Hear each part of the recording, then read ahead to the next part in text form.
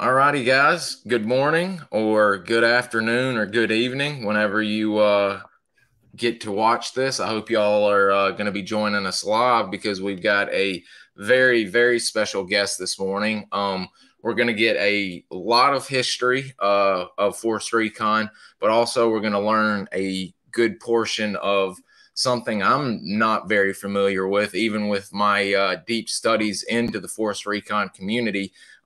We're joined today by a Fifth Force Recon veteran. He was with Fifth Force in 1967 and Third Force in Vietnam in 1968. We are joined this morning by E4 Corporal Mr. Lou Kern, and I've been trying to set this up for a while. Schedules have been wicky wacky, and of course the computer went out. So this is going to be a great show, guys. So I hope y'all are ready. And without further ado, I am going to go ahead and pass it over to Mr. Lou and let him give a brief biography so we can get things kicked off. Hope you're doing good this morning, Mr. Lou. Pleasure to be here and hopefully represent the Marine Recon community. A bio. I was raised on a farm in Iowa. Neither one of my parents got past the fifth grade. They were both, my dad definitely grew up in the wilderness, the Canadian wilderness. And it still is if you go up to Eagle River, Ontario. And there are probably less people living there than there were in 1905 when my dad was born. My mom grew up in central Missouri, Marys County, which was a very poor area. It would be like Appalachia. I don't know if you call that the wilderness or not. Yeah, my dad was the only one in his family to come down and become a citizen in the United States. My mom's dad, and this is important stuff, I think, because there's, the history is not just my history, it's the history of our country. Her dad, I mean, they lived in my dad lived in a log cabin. My mom lived in dug into the side of the hill, prairie homes. You'll see pictures of them. I have a picture actually of her home, where the floor and the back wall and the side walls would be dirt. And that was because there was just no money there. So they were Depression era. They were not World War II era. They were older when I was born. That's eventually what I'm getting up to say. Most of my peers when I went in the military were, their parents were younger. And yeah, so I was a farm boy. I was an athlete, and I was in science fairs. I could have had a pretty decent academic career, but I didn't even know what study habits were. And like many of us, more than a few of us, I went to college right out of high school and had a less than stellar academic career. Is the way to say that. I made the football team, but I did not make the grades. I got a draft notice, and out of that, I enlisted in the Marine Corps. What year did you decide to enlist? Well, the year the year after I got my draft notice, or the year I got my draft notice, I enlisted in I think late January of '66. There was a 2.5-month delay. I believe that's because the Marine Corps simply didn't have drill instructors or barracks ready to go or that sort of thing to take us right away. And I had 2.5 months of inactive duty. And I went to boot camp in San Diego, MCRD. I was west of the Mississippi in Iowa. In I think April 16th, 1966. I got out of boot camp. Ended up in casual company at the end of boot camp, and therefore missed the date for radio repair school, which is where they were going to send me. It only started every 6 months. It was a 6-month school, and I missed the date. And they said, well, I don't know. You want to be a radio operator? And I was like, sure. I just, I really knew nothing about the military. And I think that's more so growing out on a farm where there weren't parades, once or twice a year and that sort of thing. And I didn't really, a couple of my peers, the kids I grew up with, parents had been in World War II, but I don't think I even knew that growing up. It just wasn't, it was all about, the farm and your cows and your pigs and the weather.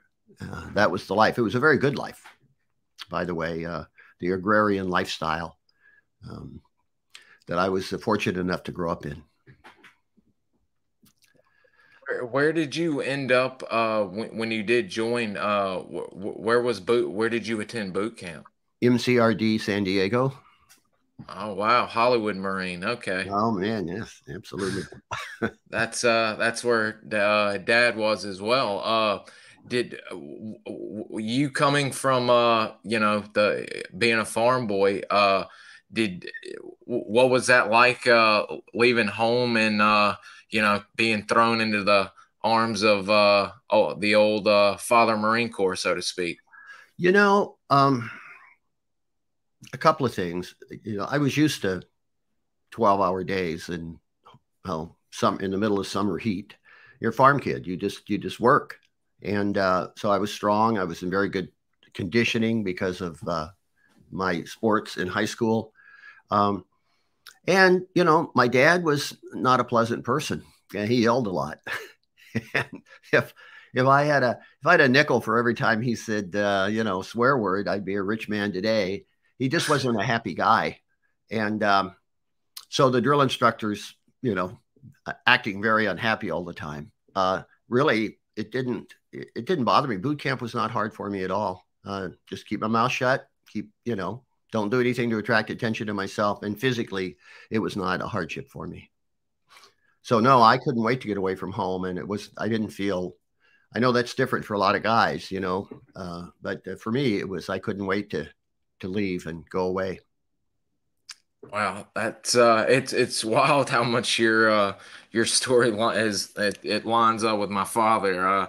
He wasn't per se a farm boy, but he was from Virginia and up there in the Appalachians, and he had a rough.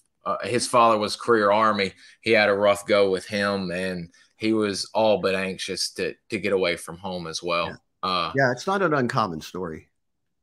And then I mean, not only I mean, I've heard it from the Army guys, but it seems like the Marines too. I meet more Marines like that. They were saying, I was ready to I wasn't doing good in school or wasn't liking school, and I wanted some adventure, and no better place for an adventure than the United States Marine Corps. Yeah, I think there's something to it. I think if you don't get that sense of self-esteem is what the psychologist would call it from your dad. If you always have the feeling whatever you do isn't good enough for your dad, then I think you're more prone to look at bigger challenges when you're 17 and 18. And you have to have a certain degree of confidence, obviously. But so I think there's something to that. Did you again, being a farm boy, I have to assume you were hunting, fishing, doing all of that farm boys do and country boys do. Did you do well in boot camp? What did you have any issues in boot camp, I should say? No, I did not. Iowa, very little fishing and hunting in Iowa. Oh, wow, Yeah, okay. there was no wilderness in Iowa. I mean, literally, just the deer were rare when I was a kid because everybody had livestock. And yes, the deer could jump over a 5-foot fence, but in the spring, their young ones couldn't, and they Mhm. traveled with their young ones. And so the deer just kind of stayed away. It was rare to see deer. There was a Wow. little bit of quail hunting in the Mhm. fall. Um, my dad grew up hunting. I mean, where he grew up in Canada, there was like a Oh yeah. 2.5, 3 month growing season. So your meat mostly was what you went out and killed yourself, and of course up there at that time, refrigeration didn't really exist except, The ice ice you boxes had. in the winter and salting your meat and all that sort of thing. So he grew up hunting. Um, but Iowa, no, was not a hunting state. I had very little experience with a gun or hunting. Wow, that was my next question. I mean, had you shot a gun before the Marine Corps, or was that your first time really handling a weapon, so to speak? No, my dad had been, when he was a young man, he had been Chicago PD. Oh, And he was wow. very proud of it. And he had the, his blackjack, and he had a picture of himself and like that. So he was very familiar with guns, and he certainly told me about guns. But the only gun we had in the farm, and by the way, you had a gun on a farm, um, you know, um, Truman Capote's In Cold Blood. I mean, occasionally you were totally vulnerable out there. You were not going to call the police. You had to defend yourself. And we happened to live on a highway instead of a back road. And so it wasn't unusual for somebody to come knocking on your door, usually because their car broke down, along the highway, and, you know, usually at night. So, my dad would be there with a gun, and it was a 22 single shot. Can't do much damage, but it was a gun. It's so when I'm trying to think. So you're when you go in, do you already have an idea of what you're going to want to do, or are you taking it as it comes? What? No, no, the recruiter had told me, promised me radio repair school, which I think they honored. I missed the deadline because I ended up in casual company. But um, uh, no, I'd watched, I suppose, a fair number of World War II movies. Um, what I knew about the Marines is somebody was always dying in somebody else's arms. I mean, I really knew nothing about warfare or gunfighting or even fist fighting. We farm kids, fist fighting was rare. And I think probably in any agrarian culture, by the time when we were 8, 9, 10 years old, there was a certain amount of jostling and pushing one another and establishing the pecking order in your group. But, I was there was very little turnover out there. That's what I'm trying to say. It wasn't like a city environment at all. There were no gangs, and we didn't even have cliques, really. I mean, there were the athletes and the non-athletes. I guess that was a clique, but it's different in the farm and these small rural farm towns. It's very safe and very stable. So with you getting in, you're in San Diego. You're doing boot camp. Uh, with you going into eventually going into Force Recon, did you were you a good shot? Did you expert? What did you qualify? I did. I got promoted. I got made PSC in boot camp. Wow. Uh, I was not a leader of men. I just wasn't. I was kind of shy and quiet and kind of tried to stay out of the way. But I shot expert, Wow. and I shot left-handed. Ooh. And so I was quite proud of that, actually. You should be. Um, and I tied the San Diego. Today they do the Crucible, but they had a PT test, which was mostly like pull-ups, push-ups, 100-yard dash, 440 dash, and squat thrust. That was the PT test at the end of boot camp. And I tied the record. It was posted. They had a big sign, record, 450 points out of 500. And I tied that. So I think between shooting expert and scoring that high on the PT test, they gave me PFC. But I was not a squad leader. That was never who I was. Wow. I mean, that's Dad got expert as well, and then pistol expert. And boy, when I see Marines, and especially when I was seeing or heard and saw from his graduation photos of down at the range when y'all were being qualling, and there's a reason Marines are known as the best shooters in the world. I mean, it's amazing. I mean, y'all can knock a wing off a gnat at 100 meters. It's ridiculous. Y'all are some shooters, to say the least. Did you after all of this is going on? Is there what's next in the pipeline process? Is an MOS started coming up, or what's next? Well, I after boot camp, I went into casual company for 2 weeks, and they were the Marine Corps had a program where you would they would send you to Annapolis essentially, and the way it worked was you had to qualify for a prep school in Bainbridge, and if you, I think this is from memory, I think if you finished in the top 60% of your prep school class, you went to Annapolis. And so at the end of boot camp, I was moved to the base sergeant major and the Lieutenant Colonel Lawrence in casual company at MCRD. And I went through, myself and another Marine whose name I don't remember now. I didn't go to boot. He was in a different boot camp class than I was. And they put us through kind of 2 weeks of intermittent testing, a whole series of tests, hand-eye coordination. I think they were testing, that had to do with being a fighter pilot, I think. Stuff that seems kind of silly looking back, like doing push-ups, and they'd say, "What's the Pythagorean theorem?" No. And of course, I'm sure they observed our demeanor, at all times. Go pick up those cigarette butts or whatever it was. Yes, sir. Go do it. So that's why I didn't. They couldn't send me or I would have had to wait 5 months for the radio repair school. And so I remember Colonel Lawrence saying, "Well, we could send you to radio operator school right away." And I didn't really even know much about what that was, to be honest. And so I didn't want to wait around 5 months. I don't know if he was pulling my leg or not. He may well have been. Casual company is not fun.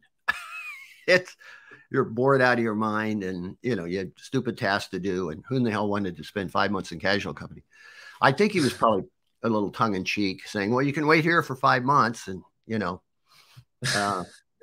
but yeah, I can radio operator. Yes, sir. I'll go be a radio operator. Yeah, I didn't know anything about radio operators in combat. So how with this going on, when does Recon start coming across the pipeline, or what sparks your interest, or where do you even hear about Recon? I didn't. I had no idea what it was. I was in radio school. I was near the end, maybe 2 weeks from graduation from radio school, which was back at MCRD. So we went up from boot camp, you went to Pendleton for ITR. And the way the Marine Corps did it then, you had a shorter ITR if you're going to a school. And if you're going to be an 03, you had a longer ITR. Individual training regiment, or? I think it's infantry training regiment. Yeah. Okay. So the guys who were 03s, infantry, they would be trained in mortars and machine guns. And I think they even maybe had a specialty within that 6 week. That's a lot of weapons training, 6 weeks. But I'm not sure, I went through the short version, and the time I was there, Pendleton was on fire, and I spent my 2 weeks in a back of a 6x running around as a backup fire crew. And so I didn't even go through the, shoot a mortar, and this is how you don't kill yourself with the machine gun and all that basic kind of stuff. And then we went down to radio school. Well, I say we, I did. And toward the end, 2 weeks, my bunkmate and guy going Liberty with Alan Snidecki, who's now or has been president of the FRA for about 10 years now. And there was a presentation. There was like a note in the wall, a little bulletin board thing, and it said presentation Force Recon. And it was in the evening, and Alan said, "Come on, let's go, let's go." Well, what else are you going to do? Lay around your bunk, read a book, something. So we went to this presentation. I think there was Alan and I and maybe 12 guys in the room. And this gunny sergeant came in. I never saw him again. And I mean, he was starched, the crease in the front of his utilities you could have cut yourself on. And he had that, and he walked in and, did a left face to, face us. And he gave a very brief presentation with an attitude of, "I really don't care what you guys do." That was how I read it. And now looking back on it, I get that was, they don't want, it's not romantic to go and Force Recon. If you have romantic too many romantic ideas about it, you probably will drop out. You probably won't even pass the PT test to get in.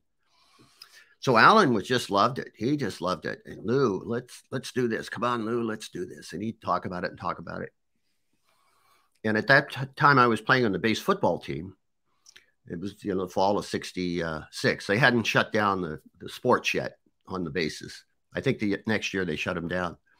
And I literally had this thought: it can't be harder than football. That's all I knew. That's, how naive I was to the whole thing. And so Alan and I went up to Pendleton, to Las Pogas, to this company that was forming at that time.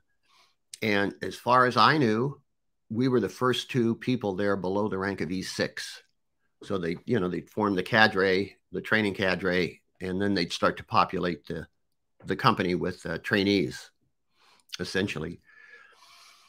And we spent 2 weeks stenciling Jeeps, inventorying boxes of supplies that would come in, boots and stuff like that. And we were, working under Gunny Solomon, another one of those lovely, wonderful Marine. Lovely isn't the right word, but he was just a great guy. And something I certainly learned throughout my time in Force Recon, our staff and officers were usually stellar. And I really don't know what it was like in the grunts. I'm not saying it wasn't stellar in the grunts. That's what I'm trying to say, or any other unit, or in the Army, or in the Navy. But what I know of being in Force Recon for 2 years, our staff and officers were generally stellar. And Gunny Solomon was from Guam, and good-natured guy, and he called us in one day about 2 weeks. We were in this barracks by ourselves. There was nobody there. Pogus at that time had there was no PX, there was no movie, there's nothing, and it was like a tanker base or something. And anyway, he called us in and he said, I got a bunch of young Marines coming in the morning, and I want you guys to give them the PT test. And we'd never taken one. We got up there, nobody gave us a PT test. I don't know if we even knew they did such a thing. That's how little I knew about it. And we were like, PT test. And he said, well, run them in the ground and let me know which ones wouldn't quit. And I was the athlete, and Al could imitate a drill instructor. So we adapted to our situation very quickly. And he said, dismissed. And we turned to walk out the door. We were both Lance Corporals, E3s. And he said, just a minute. I can't have E3s running my PT test. You're hereby both promoted to E4. Oh. Meritoriously. So I'm on. So we were like, okay, let's get out the door before he changes his mind. But there was no place to buy the stripes. I mean, we didn't, we went out with Lance Corporal stripes the next day and gave a PT test. And I think maybe for the first month, we gave pretty much all the PT tests. There'd be 2 or 3 a week, guys coming in, usually 10, 12 guys. And we just run them into the ground. And whichever ones refused to quit, it wasn't how many pull-ups they could do, or, it was like who wouldn't quit. And that's not a hard thing to get the hang of. It doesn't take years to figure that out. So one day in the barracks at night, and again, there's no place to go. There was no EM club, nothing there at Pogus at that time. We looked around and there were like 20 guys there, 25 guys. And Snidecki and I realized every one of them was there because we said they were there. And I think that's the first time I started to feel like a Recon Marine. Like, oh, I'm part of this. Does that make sense? Absolutely. Yeah. Oh, that's my history. So with and I'm starting to go through some pictures and everything. So when is the exact year that you're officially with 5th Force starting off? When does that take hold? When are you officially in? And a recon man? Well, that was January of '67. I haven't looked at years at my DD-214. I'm sure the exact date's in there. But that was January '67. I got orders for Nam mid-February of '68. So I was there, as it turned out, 53 weeks. And, you know, at various times ran the pre-jump school. As you know, the Marine Corps, they weren't going to send us to any school of another service unless we had gone through a much harsher school already before we got there. That was kind of the way the Marine Corps did it. So there was a pre-jump school, there was a pre-scuba school. I don't think there was a pre-amphib recon school, but that was kind of a joint Navy Marine school, amphibious recon. What can you, before we start getting into Vietnam a bit, I especially, and I know some of the other guys might not have a big grasp on it, considering we've only had first and third men here. Could you explain a little bit of the history and what exactly Fifth Force, what their operations were at this point in time, and what was going on? I absolutely can. So it goes back to World War II, and our job, as you know, primarily was to hit the beach. Did I do something there, or did? No, that's me. I put you on single, so people pay attention to you. And at the moment, I can't, old man's memory, I can't tell you which island it was of the many islands that the Marines hit the beach at in the Pacific chain there. But what happened was, the Higgins boat hit a sandbar, and they assumed that now we're at the, shallow enough water for the men to get out of these Higgins boats and run, charge the beach. And of course, the first part of charging the beach, you're still in the water. Well, what happened was it was like a 50-yard run, but there was a big dip in the sand on the other side of the sandbar, the beach side or land side of the sandbar. And a bunch of guys drowned because you have all this heavy equipment and you're all strapped together, and you just couldn't get it off fast enough. And we realized we didn't know anything about the beaches, and all these different islands, had different, beaches. And so in a great deal of haste, a company was formed called Amphibious Reconnaissance, and they were the best swimmers. Who are the best swimmers? Who are the best swimmers? And they were led by Captain Jones, whose son, Jim Jones, became the commandant of the Marine Corps much later in the 2000s. So the idea was that you would, so when the battleships approached an island, and we're going to take this island, the idea was that they would soften it up with artillery for 4 days, 5 days. They may be 2 or 3 miles out. And they would just pummel the island or the beach headlands with artillery. But so that was called like D-5, D-4, D-3, D-2, D-1, D-Day. So what the Amphib Recon Marines would do, they were trained to do a hydrographic survey, which is what's the terrain of the beach from water's edge out 100 yards, 200 yards.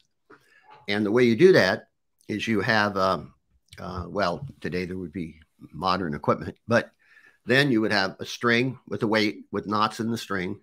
You would have swim trunks. You would have some kind of a board that you could make notes on or write on. And you would have your K-bar, your big knife. And that's it. And those guys would swim they were usually on the troop carriers. They would swim ashore, or, well, they'd be out in the surf. And they would take these surveys. They'd lower the weight at this spot and lower the weight at that spot and get a sense of what that beach was like just under the water, right out into the surf. I've been told that something like half of them never returned. Of course, if it was a moonlit night, they could be seen out there easily in the sand. And the Japanese were waiting with, they had machine guns and bunkers and all that sort of thing. They were also shark-infested waters. I actually got to meet 3 of those guys, but I'll get back to that. So in D-5, D-4, D-3, there was this beach survey going on uh, in all those islands before we actually hit the beach, and that's kind of the forefather of force reconnaissance, and it was called amphibious reconnaissance, and it stayed that way up until mid 50s, and at that time there were some new technologies like scuba. It was fairly new technology. Parachutes, at least steerable parachutes, were fairly new technology. Jet planes, helicopters. And so the Marine Corps, under the leadership of Bruce Myers, who was then, I think, a captain, formed the first test unit to test means of getting recon teams into enemy territory and then, of course, back out again. So it was something more than just a beach survey. That was still included.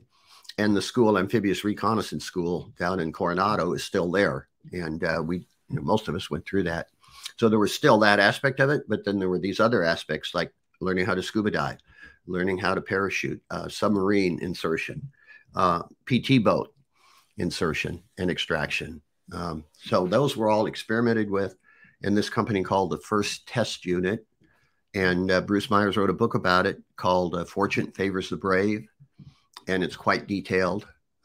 Bruce would be 100 years old, I think, if he was still with us today. He lived into his 90s and was kind of an icon of the force recon community. Any questions in that, or? Actually, let me bring myself back on screen. That was excellent. I've actually got a few photos. One, since it's the class photo, and I actually found you in this. This is pretty interesting, guys. I've never seen this photo. I'll zoom in on the class so you can see. This is 5th Force Recon. Oh, yeah. October of 67, Camp Pendleton. And if you go up to the very top, the far left of the right there where photo. the hand is. Yeah. Where was Gunny Solomon? Right there in the big guy right there. That's Gunny Solomon. Yeah. Oh, wow. Okay. Yeah. It's good I know to a put a lot of name these to a names. A face. few will escape me, but that's me. There is Mr. Lou right there looking off to the side. It looks like you've already got your gold wings on. You got your rifle expert badge on. The whole nine. What was your rank, or were you a corporal already at this time? Yeah. I got meritoriously promoted 3 times in my first 10 and a half months in the Marine Corps. I never got promoted again. And never got in trouble. It wasn't that. I think Marine Corps froze promotions in 68, probably due to budgetary reasons. But yeah, that's McKinsey.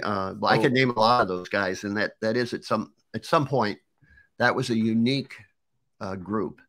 So many of us young men that got trained by a lot of these, our staff. When you think about it, like, okay, we've got a CO or an XO or a gunny sergeant. That gunny sergeant is getting close to 20 years in the Marine Corps. It's 1967. The first test unit started in 1957, just 10 years before that. So our cadre were old Corps, and they'd all have nicknames. Some of them were legendary.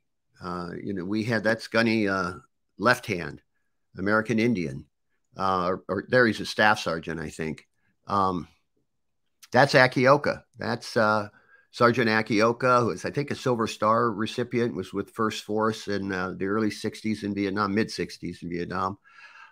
I don't Look at those blood stripes on all these gunnies and sergeants already right here. He's got looks like he's got either a bronze or a Silver Star too. Yes. Most of these guys have combat awards already on. Yes.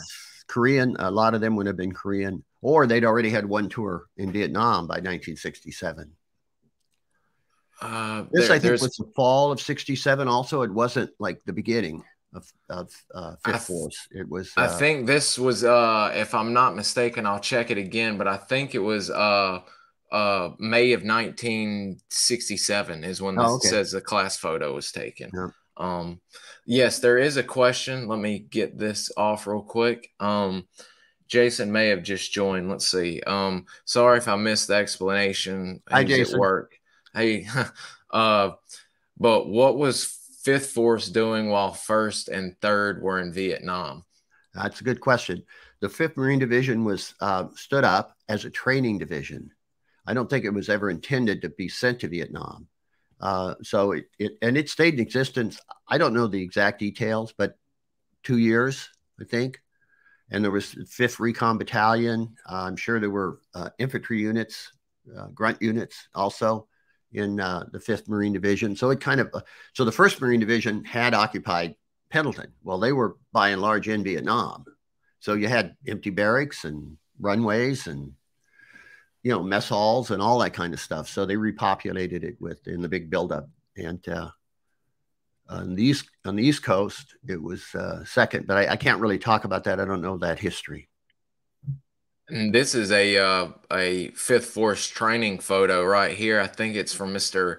Larry Myers, if I'm not mistaken. But is this what the y'all what it would look like when y'all were doing sub blockouts? Did you do any sub blockout trainings? Yes, yes. We had.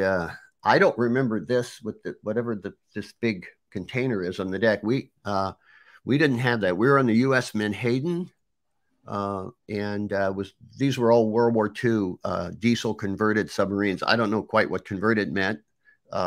Technically, I guess they had radar and stuff that they may not have originally had. I'm not sure, but they called them World War II converted. But they were still the same sub basically. And yes, we locked out off Catalina Island. The idea was maybe to step back a minute.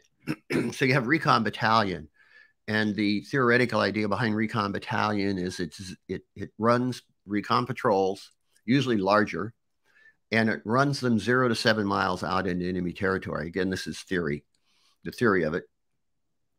And the reason for the range is because 7 miles is the range of a 105 artillery field piece. They also run patrols and at the behest of the local infantry unit. So in theory, their patrol orders would come through the local COs of the local infantry units. We want this, we want that. Go out here. How come we're getting so much fire from this area? That sort of thing. That would be the basis of it. Force reconnaissance in the first test unit, the idea was to be able to recon 7 to 300 miles into enemy territory. And water, submarines, was a way of getting 300 miles into enemy territory and getting out. So a submarine could supposedly be at periscope depth, which was roughly 60 feet. And it could get 2 to 3 miles, 4 miles within the coastline of enemy territory. You would lock out, which means there's a small decompression chamber on these subs. I'm not sure what that is right there, but it wasn't when I went out. We didn't have that, so that and we didn't go out just once. Fifth Force, there were several times when there was a 2-week submarine insertion extraction, and I wasn't on every one of them. You'd go on one, and then that's what you did. So you would what's called lockout. So you would go into this tiny decompression chamber. So you're at 60 feet, roughly 2 atmospheres in scuba terms, and you're breathing compressed air in the submarine. And you go into this tiny thing. They usually had either an instructor or a facilitator. And I mean, 2 people inside this. You were very close. That's all the room there was. So you'd go into this little chamber, and then the big door, like you see in all the submarine movies, they close this door that was between the tank and the rest of the sub, and they'd seal that off, and then they'd slowly open this other door, which led in the seawater until that, well, it would fill up to here because the tank's like this, right? And the hatch was down here. So it wouldn't take all the, now you're not on tanks at this time. This is free swimming. Then you would lock out. And at that time, the air in your lungs there's 3 times more air in your lungs than there would be at ground surface area. Then you're 60 feet deep. I don't know the exact, it may have been 54. I don't remember now the exact depth. but you got to go to the surface. And then your team one by one would lock out. And then you'd meet up there and you would have gear, you know, that when you package gear, your rifles, your radio, stuff like that. When you, generally speaking, when you wrap it in plastic and seal it, we used a tape, which is like a rigger's tape. There's enough air captured that it's buoyant. And so you'd also push that stuff out and it would come bobbling up to the surface. When you ascended, it's the most amazing, strange feeling in the world. You breathe out as fast as you can continuously because there's 3 times as much air in your lungs as there is on the surface, and you're going to the surface. So the air in your lungs is constantly expanding. So here now we go. And that's it, right? Your lungs are empty. On these buoyant ascents, you just kept exhaling. And it's a strange feeling. It's like, where's all this air coming from? It's that air in your lungs expanding because as you go up, the pressure decreases and the air expands. And if you don't do that, your lungs will literally explode. Yeah. So that was locking out. Then you'd gather your team. We were in 4-man training teams. You'd gather and then you'd swim ashore. And then you'd hide. The idea was you'd hide your gear. You may have a rubber boat. The rubber boats, when we went, let's see if I recognize that. Kind of fuzzy. No, that's got the big tank on it too. So I don't remember that on the Menhaden at all. Yeah, the idea was you would swim ashore. You might be in a rubber boat, in which case you would paddle ashore. And then you'd take your waterproofing off and you'd deflate the rubber boat. If you had a rubber boat, you'd hide it in the bushes someplace along the shoreline. And then you do your land reconnaissance. And then you would come back at the end of the patrol, whether it was just overnight or several days. You would find that spot again along the beach where you'd hidden your gear, probably buried it in the sand.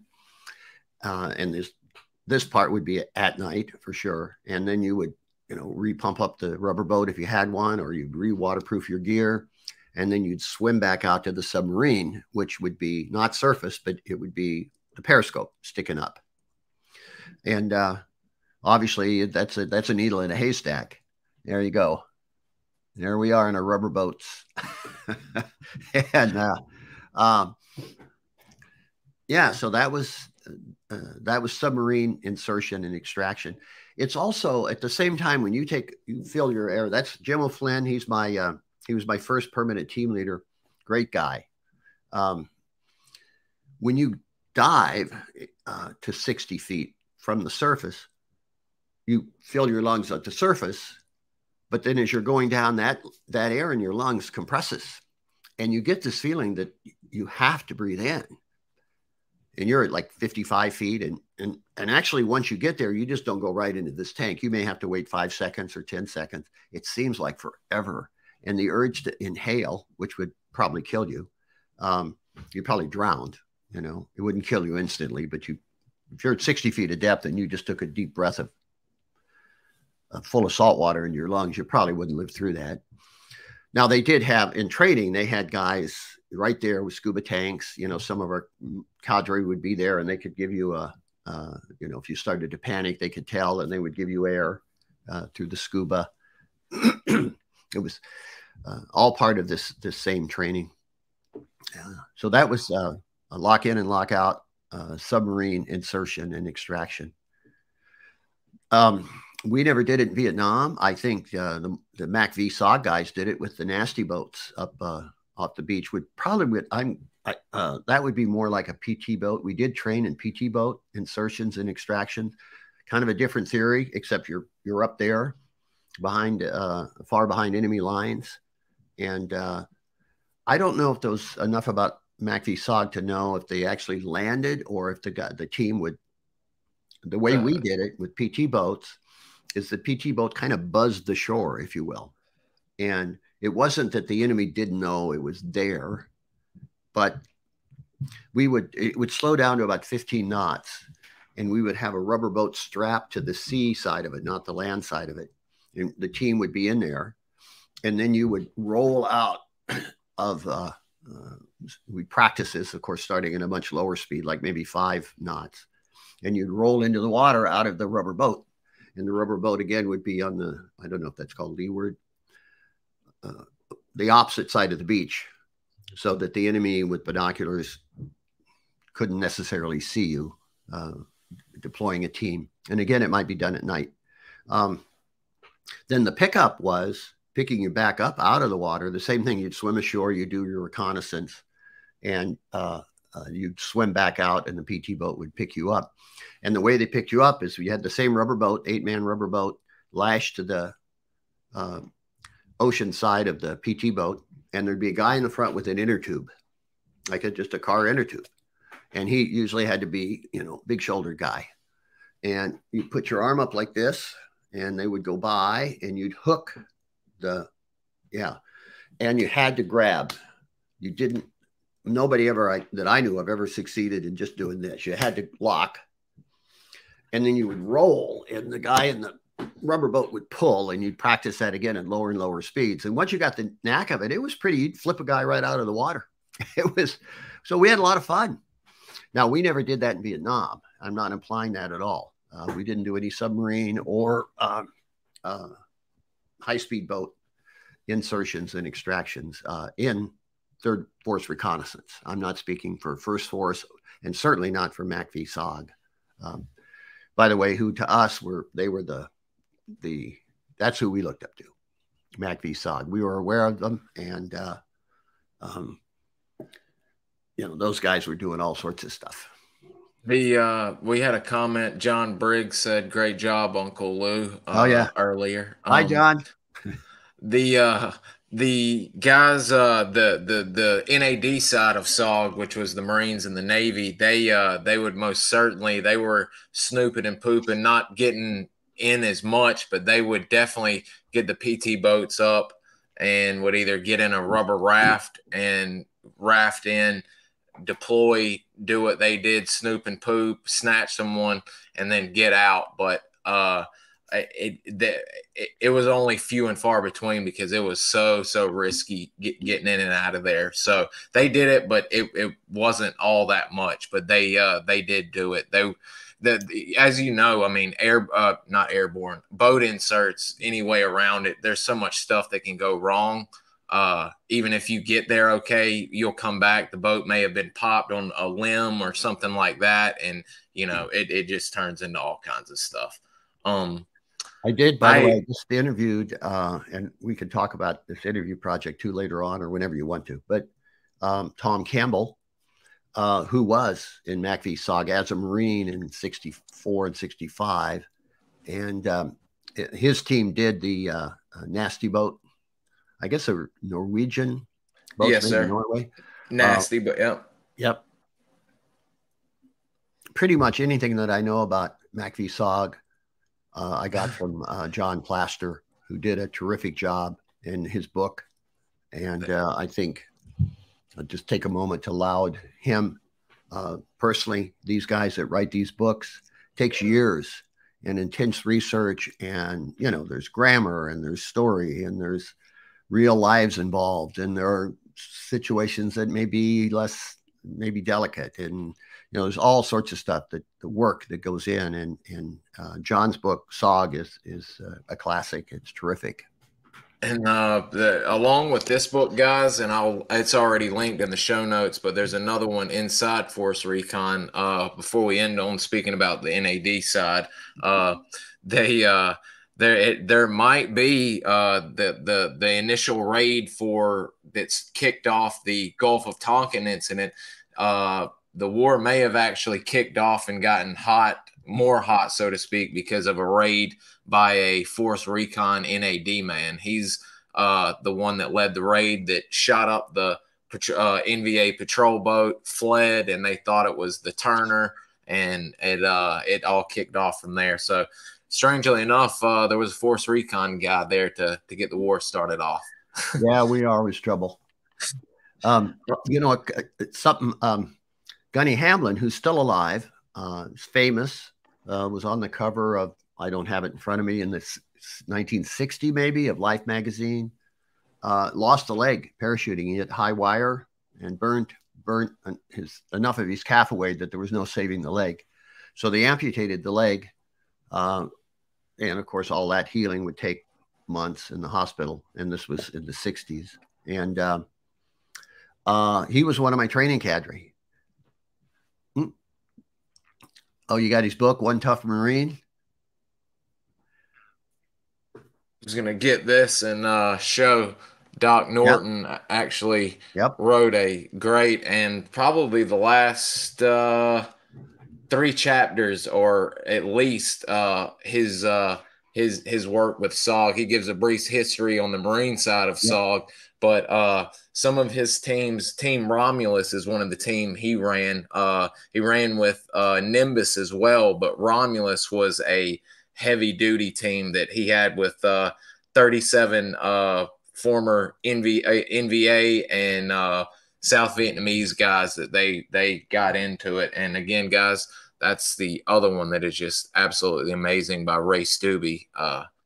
Yeah, that was Inside Force Recon. There's a book that was never published, and it's called, if I may, Aruga. Yeah, yes, sir. I kept looking for that every time he mentioned it in that book, and that's what I was wondering. I have it digitized. Yeah. Oh, wow. Okay. Yeah. And I'd be happy to send it to you. And that kind of was the basic book that became Inside Force Recon. And it's a wonderful book.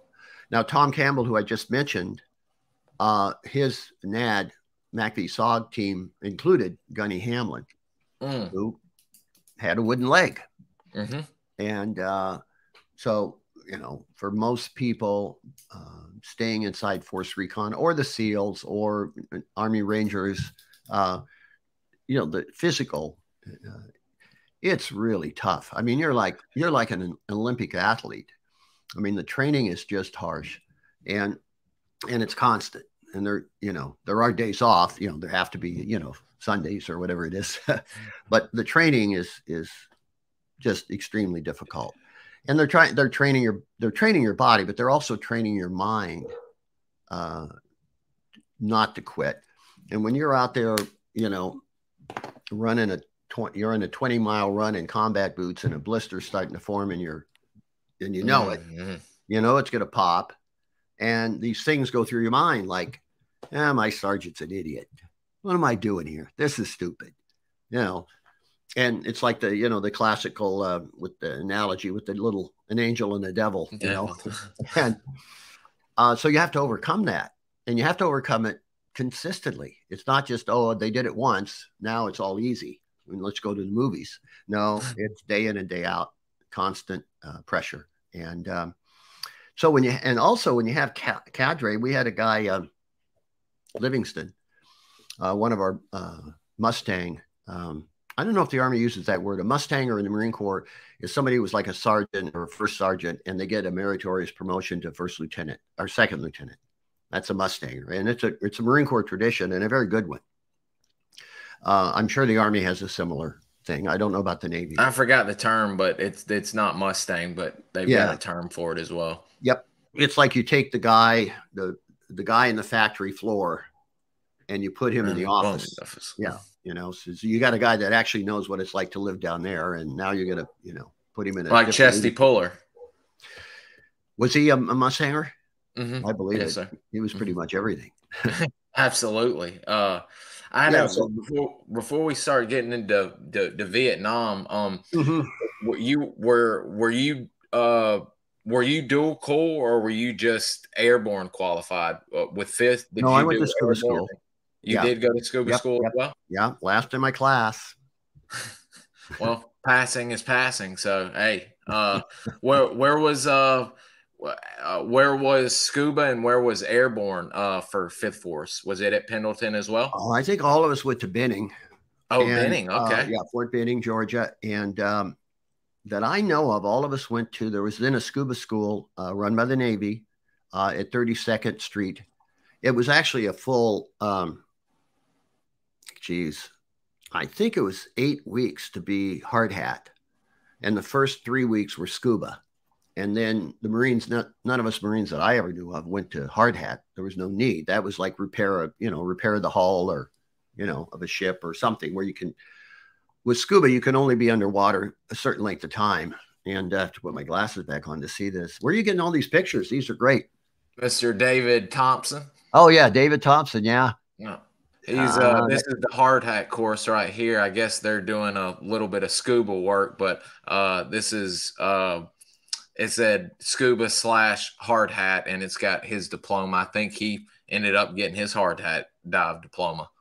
But I was just wondering if this is at San Diego, so Oh I yeah, was that just looks curious. familiar. Boy, and let me tell you, that water was filthy. Oh God, I've It heard was filthy. terrible, terrible 3 foot, three stories. foot of depth, and it was utterly black. You could not see anything at 3 feet deep. And I'm not exaggerating. It was just so polluted with the years of oil and diesel fuel from the ships.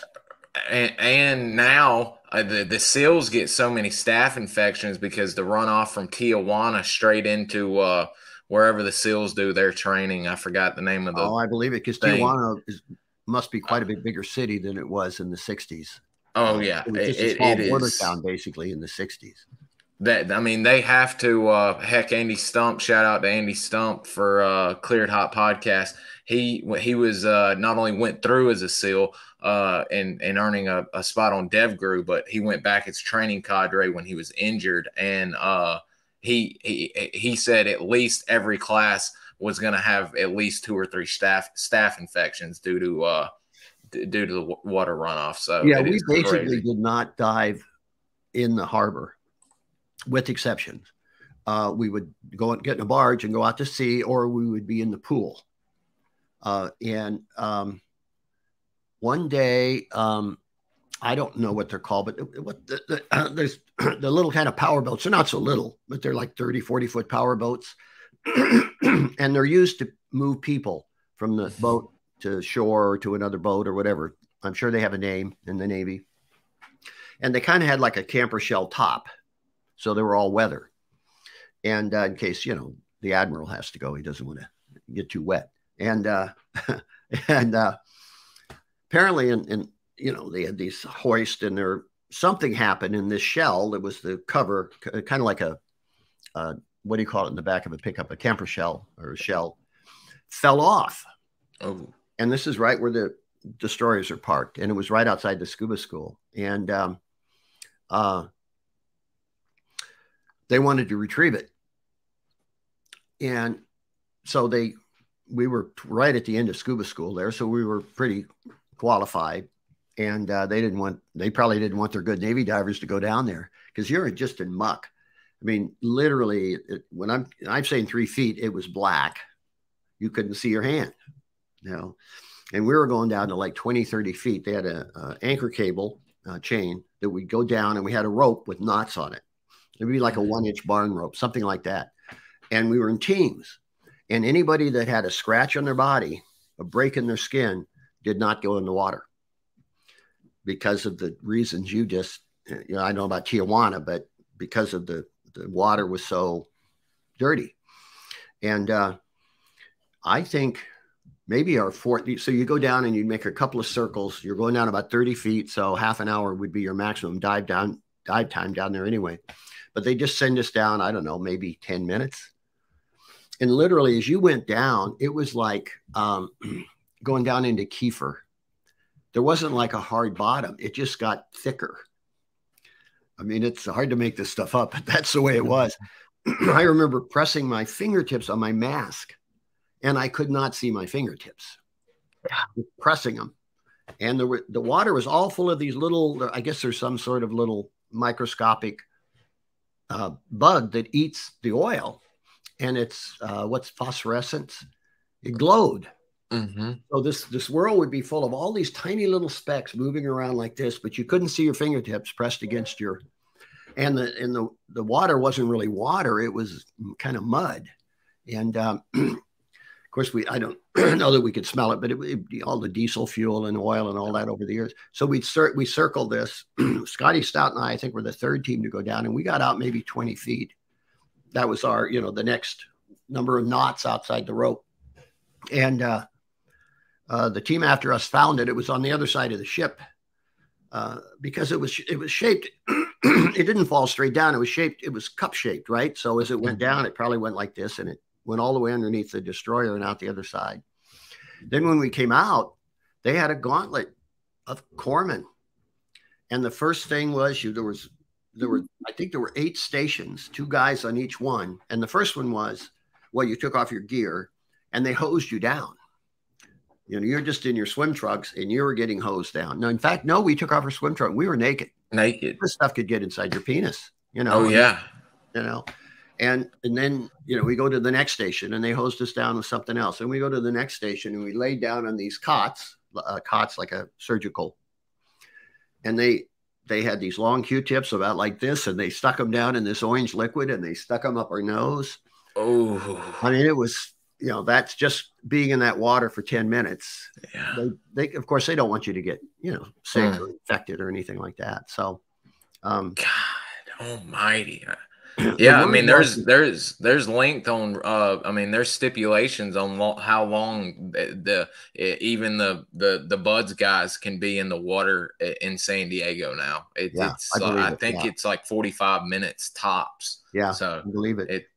But most of our diving was out to sea. We get in a bar, or sea diving, and we get in a barge and go out a couple of miles, and then the water's, you know, obviously a lot cleaner.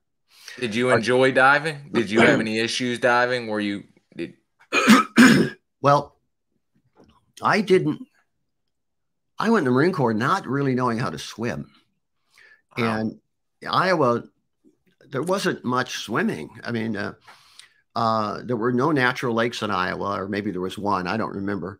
Minnesota's full of lakes. There's lakes all over Missouri, but Iowa and the places that us kids would go to a swimming hole was usually an old quarry that had just filled up with water. And they'd have a lifeguard there and maybe, you know, a place you could get in and out because it's a hole dug in the ground with sheer side. So, you know, they had to have some security issues there.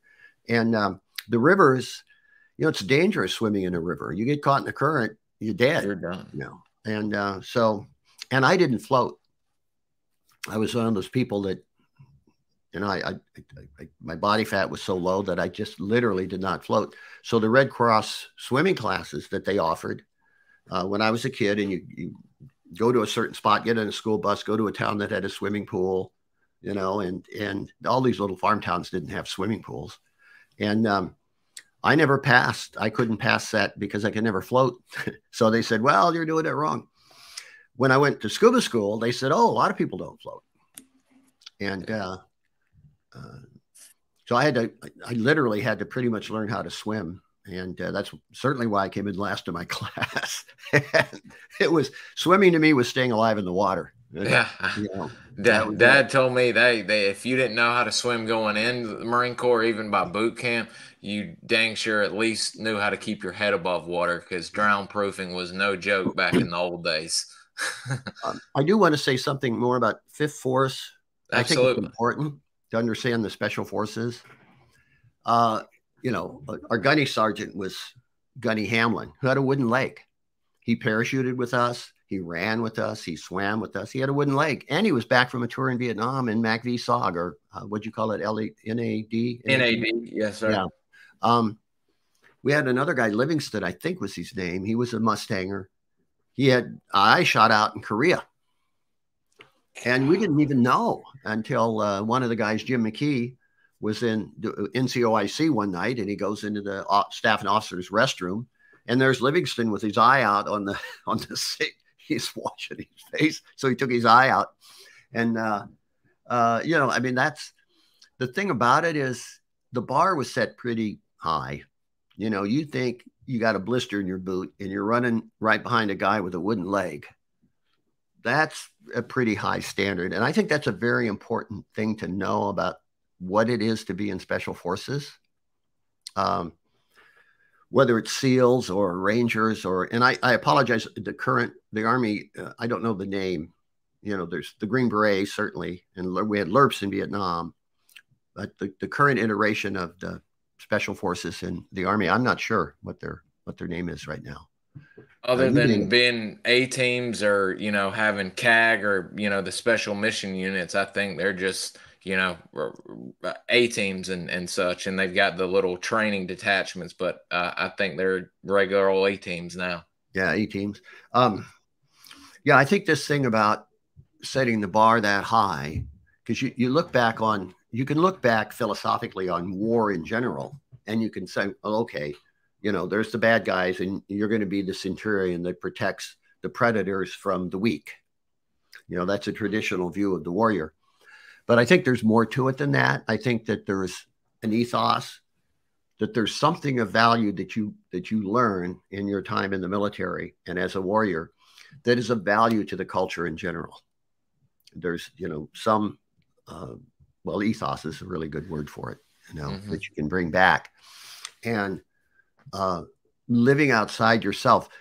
I mean, it's almost like an out of body experience when you're in some of these, and you're in and when you're out there in patrol too, where you, well, I can remember being on a run in 5th Force, and we just took off running, and we stopped when there was only 2 guys left, and we're running down the beach, we're running up hills, down hills. I think we covered they said about 20, 25 miles in utilities and boots with a backpack with a weight in it. So this is, you know, first of all, it attests to our level of training. It's like almost like running a marathon, except you're carrying, I think it was 30 pounds or something, and you're in boots. You're running in boots. And you're not, you know, you're not running fast, but still the endurance is there. And at the end of the race, there were just 2 of us left. And one, I couldn't swim. I wasn't a good swimmer, but I could run. And it was J.R. Smith, I think, Sergeant J.R. Smith. And it was, you know, I had a blister, and then I knew it broke, and then I knew it was starting to bleed, and you could hear it every step. And it hurts, and there's only 2 of you left. And, you know, what are you trying to prove? And I remember both of us who were kind of looking at one another, and he outranked me, so I wasn't going to say anything. You know, it's just going to go. And, but it's like an out-of-body experience. At a certain point, there's a point on the other side of pain. There's a point on the other side of fear, you know? And in the training, you go to those, you get to a certain point, and it's almost like you're up here observing yourself. And the pain then is there, but somehow it doesn't affect you.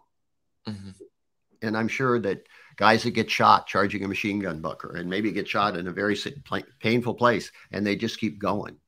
You know, I'm sure that's a very similar type of thing. And I think that's an important quality for any culture to have. And I think that's a quality that traditionally the warriors bring back into the culture when the war is over. Also selflessness, and we could talk about that too. You know, we've got a few questions before we start getting into the when you ended up getting into 3rd Force and into Vietnam. Jason was curious, were y'all using M14s in training and qualifying with the 14? Well, in boot camp we did. Actually, we used M1s on drill. We went to the range and used M14s. Then in Force Recon, the M3A1, I think is what it's called, grease gun. That was our issued weapon. Yeah. Okay. Wow, he's got another good one. How much of your training came from the WW2 jungle style combat? Were there any WW2 guys still in the Corps when you were there? Yes, there were. They were right at the end of their careers, say 65, 66. That's 20 years after the end of World War II. And they would have gone in a few years before that. But there were still a few around. Bruce Myers went into the Navy, or the Marine Corps, I mean, right at 1944, I think. Where's that question again? There was something else there, and it just slipped my mind.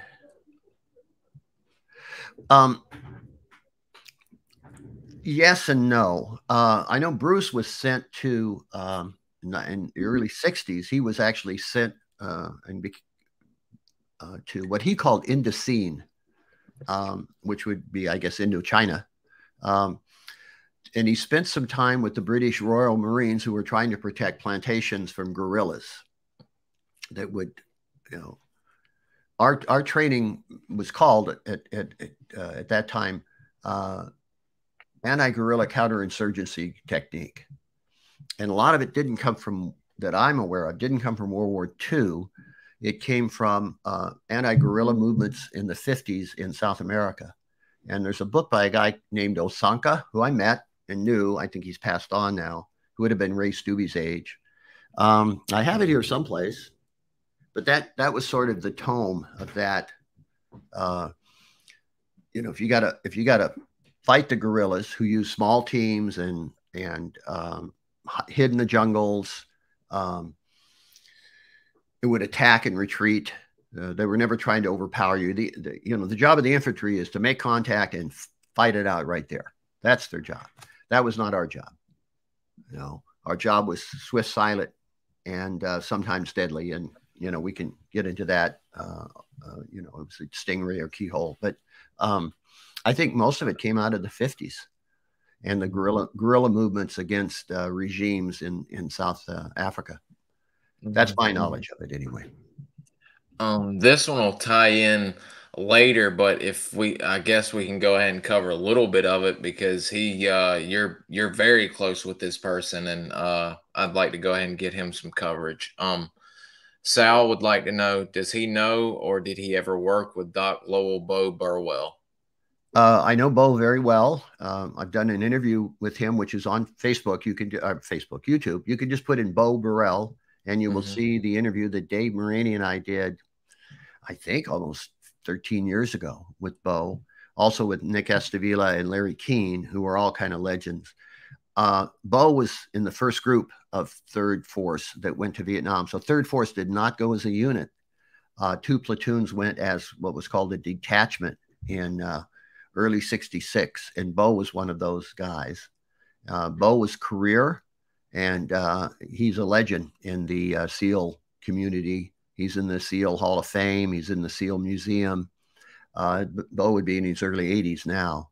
And I think if you watch the interview that we did with him, you know, you'll get a whole good sense of, and everybody loves Bo, you know.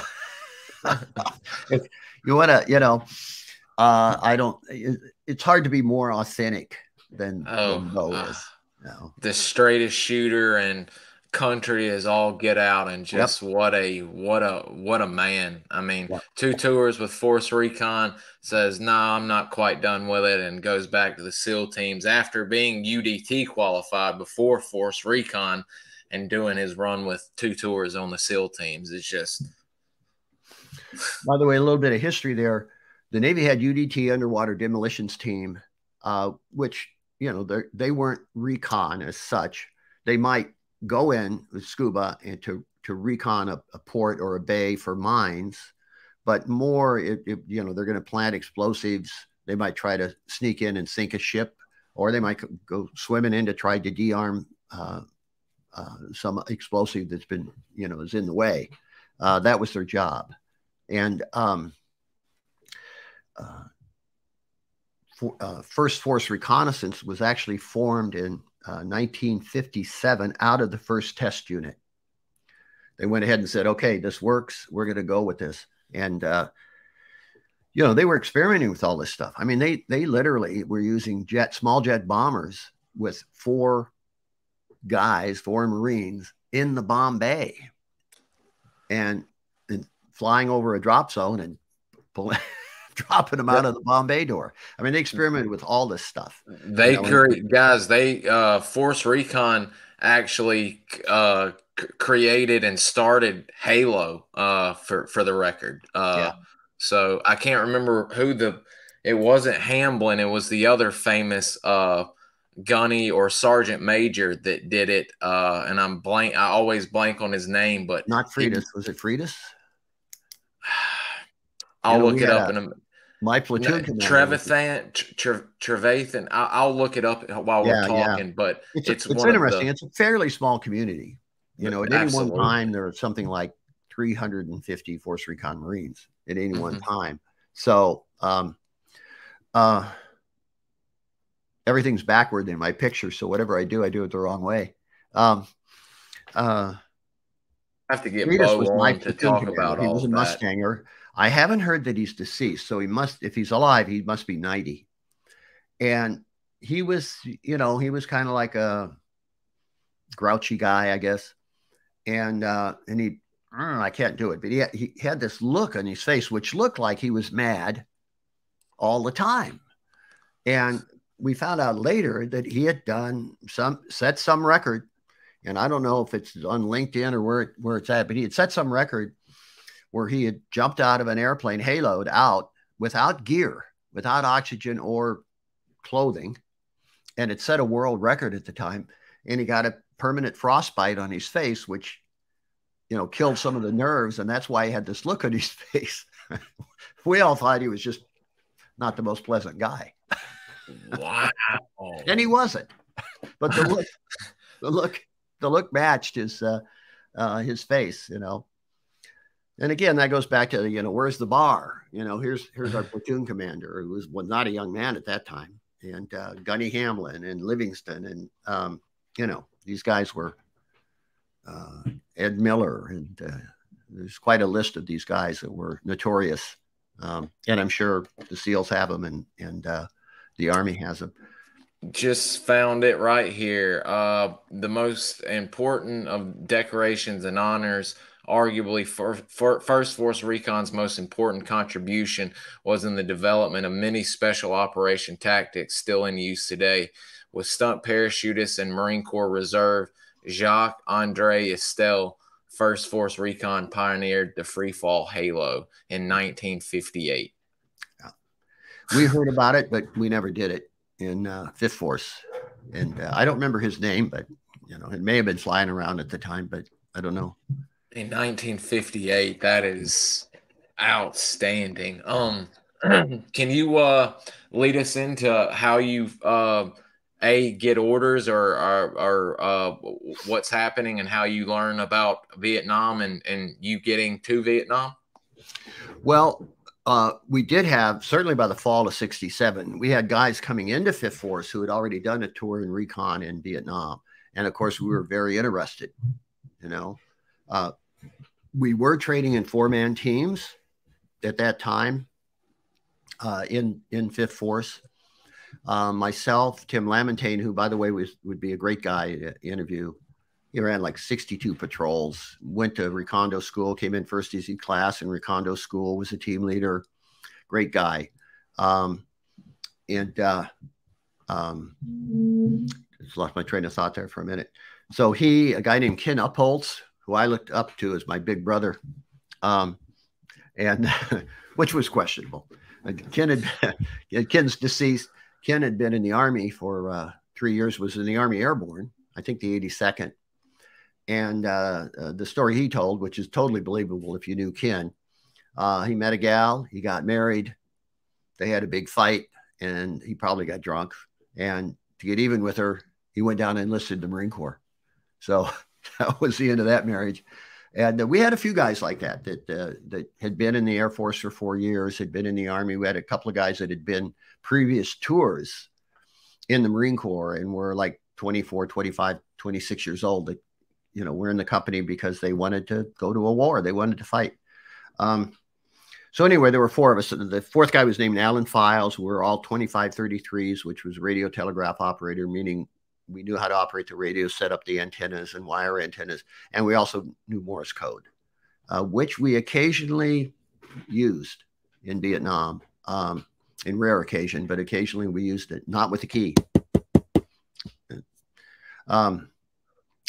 And we got there February 23rd, 22nd of 68. It was quite a climate change from Pendleton, which was, like Oceanside, 70 degrees, 60 degrees to 70 degrees year round, basically. And it was hot in Vietnam. And so the first 2 or 3 days, we basically just laid in hooches and sweat. You just lay there and you couldn't quench your thirst. You just pour water through yourself, essentially, is what you do. You drink a canteen of water and you don't even pee. You just comes flying out of you.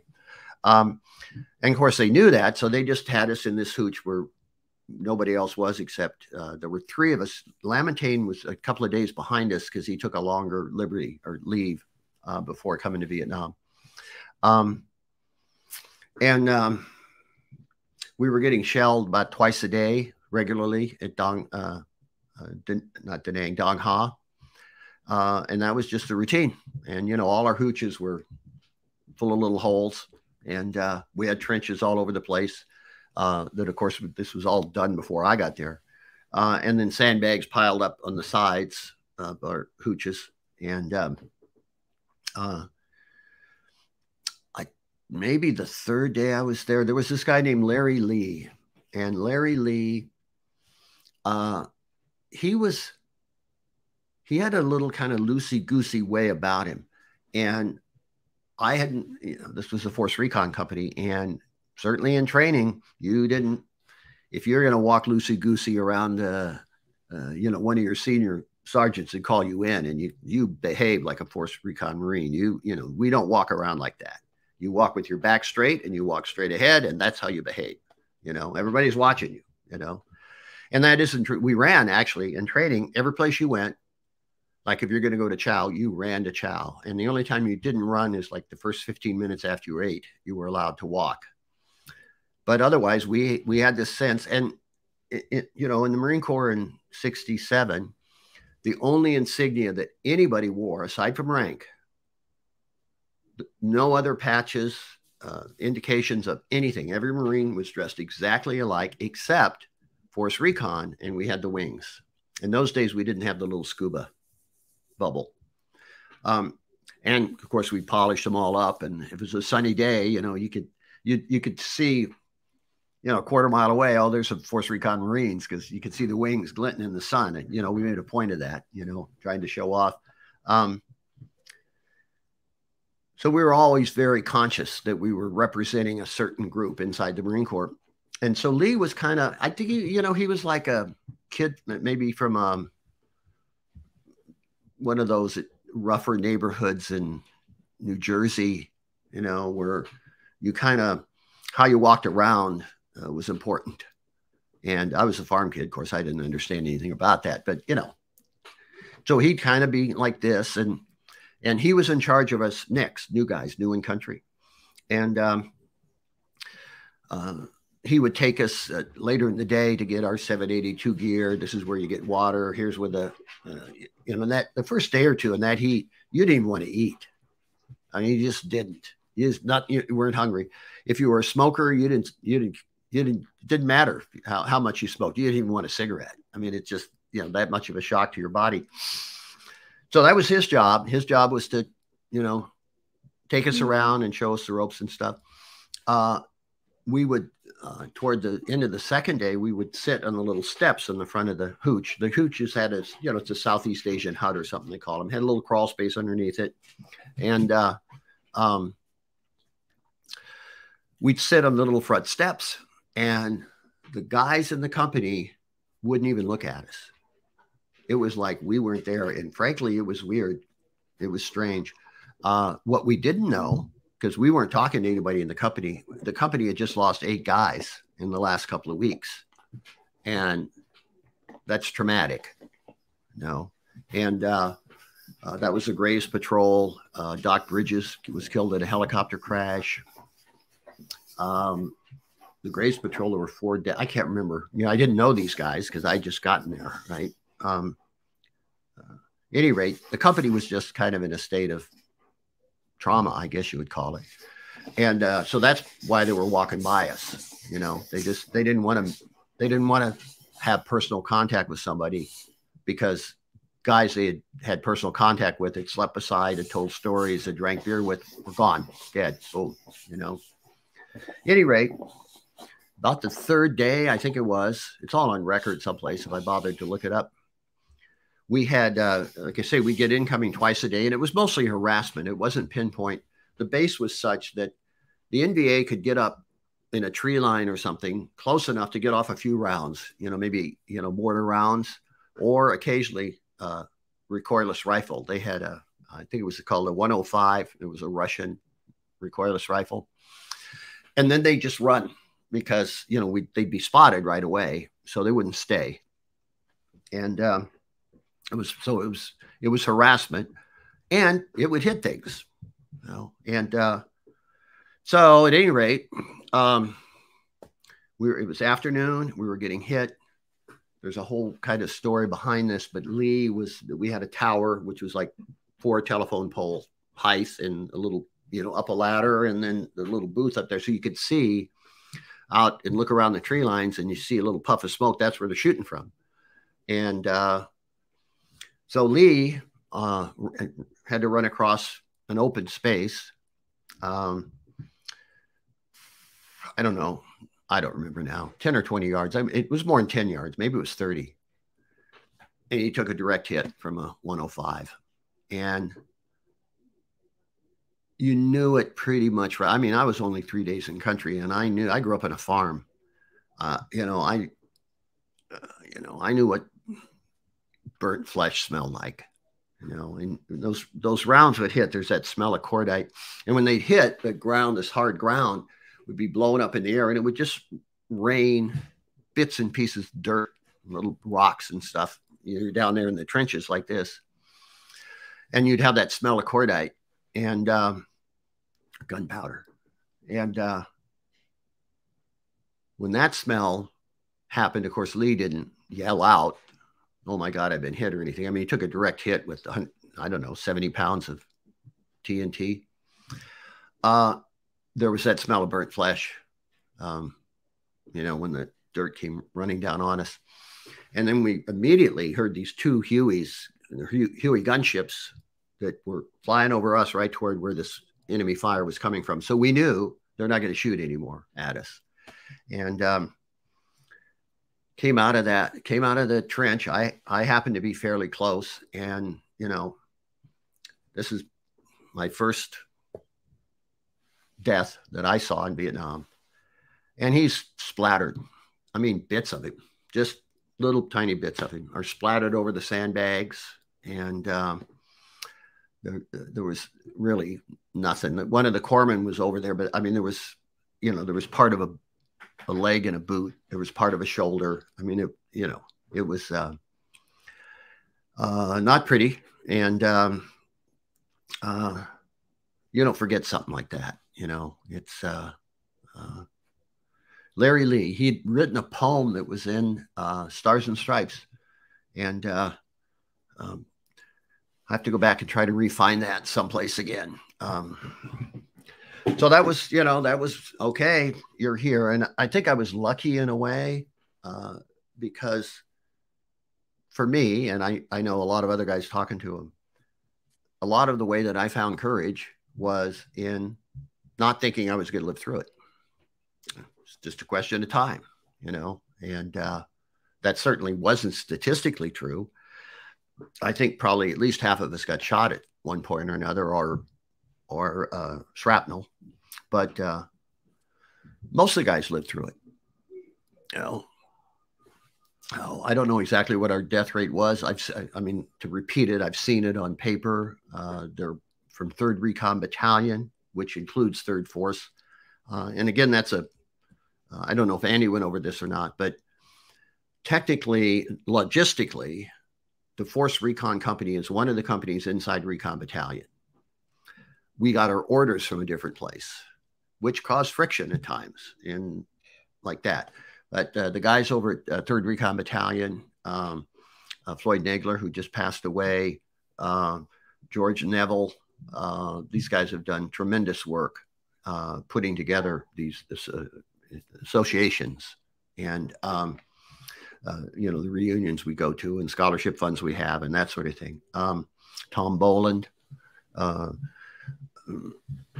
Floyd Fiddle from 1st Recon Battalion. I interviewed him right now at the moment. I can't say his last name. Also first name Floyd. I lost my train of thought there for a minute.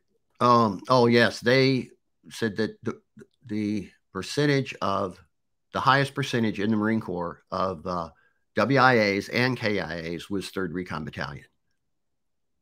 So I don't know how they garnered that, but they're the kind of guys that wouldn't make it up. So and from what I saw, it's certainly reasonable. I know some of these infantry companies, The Walking Dead, your dad, just took beatings all the time.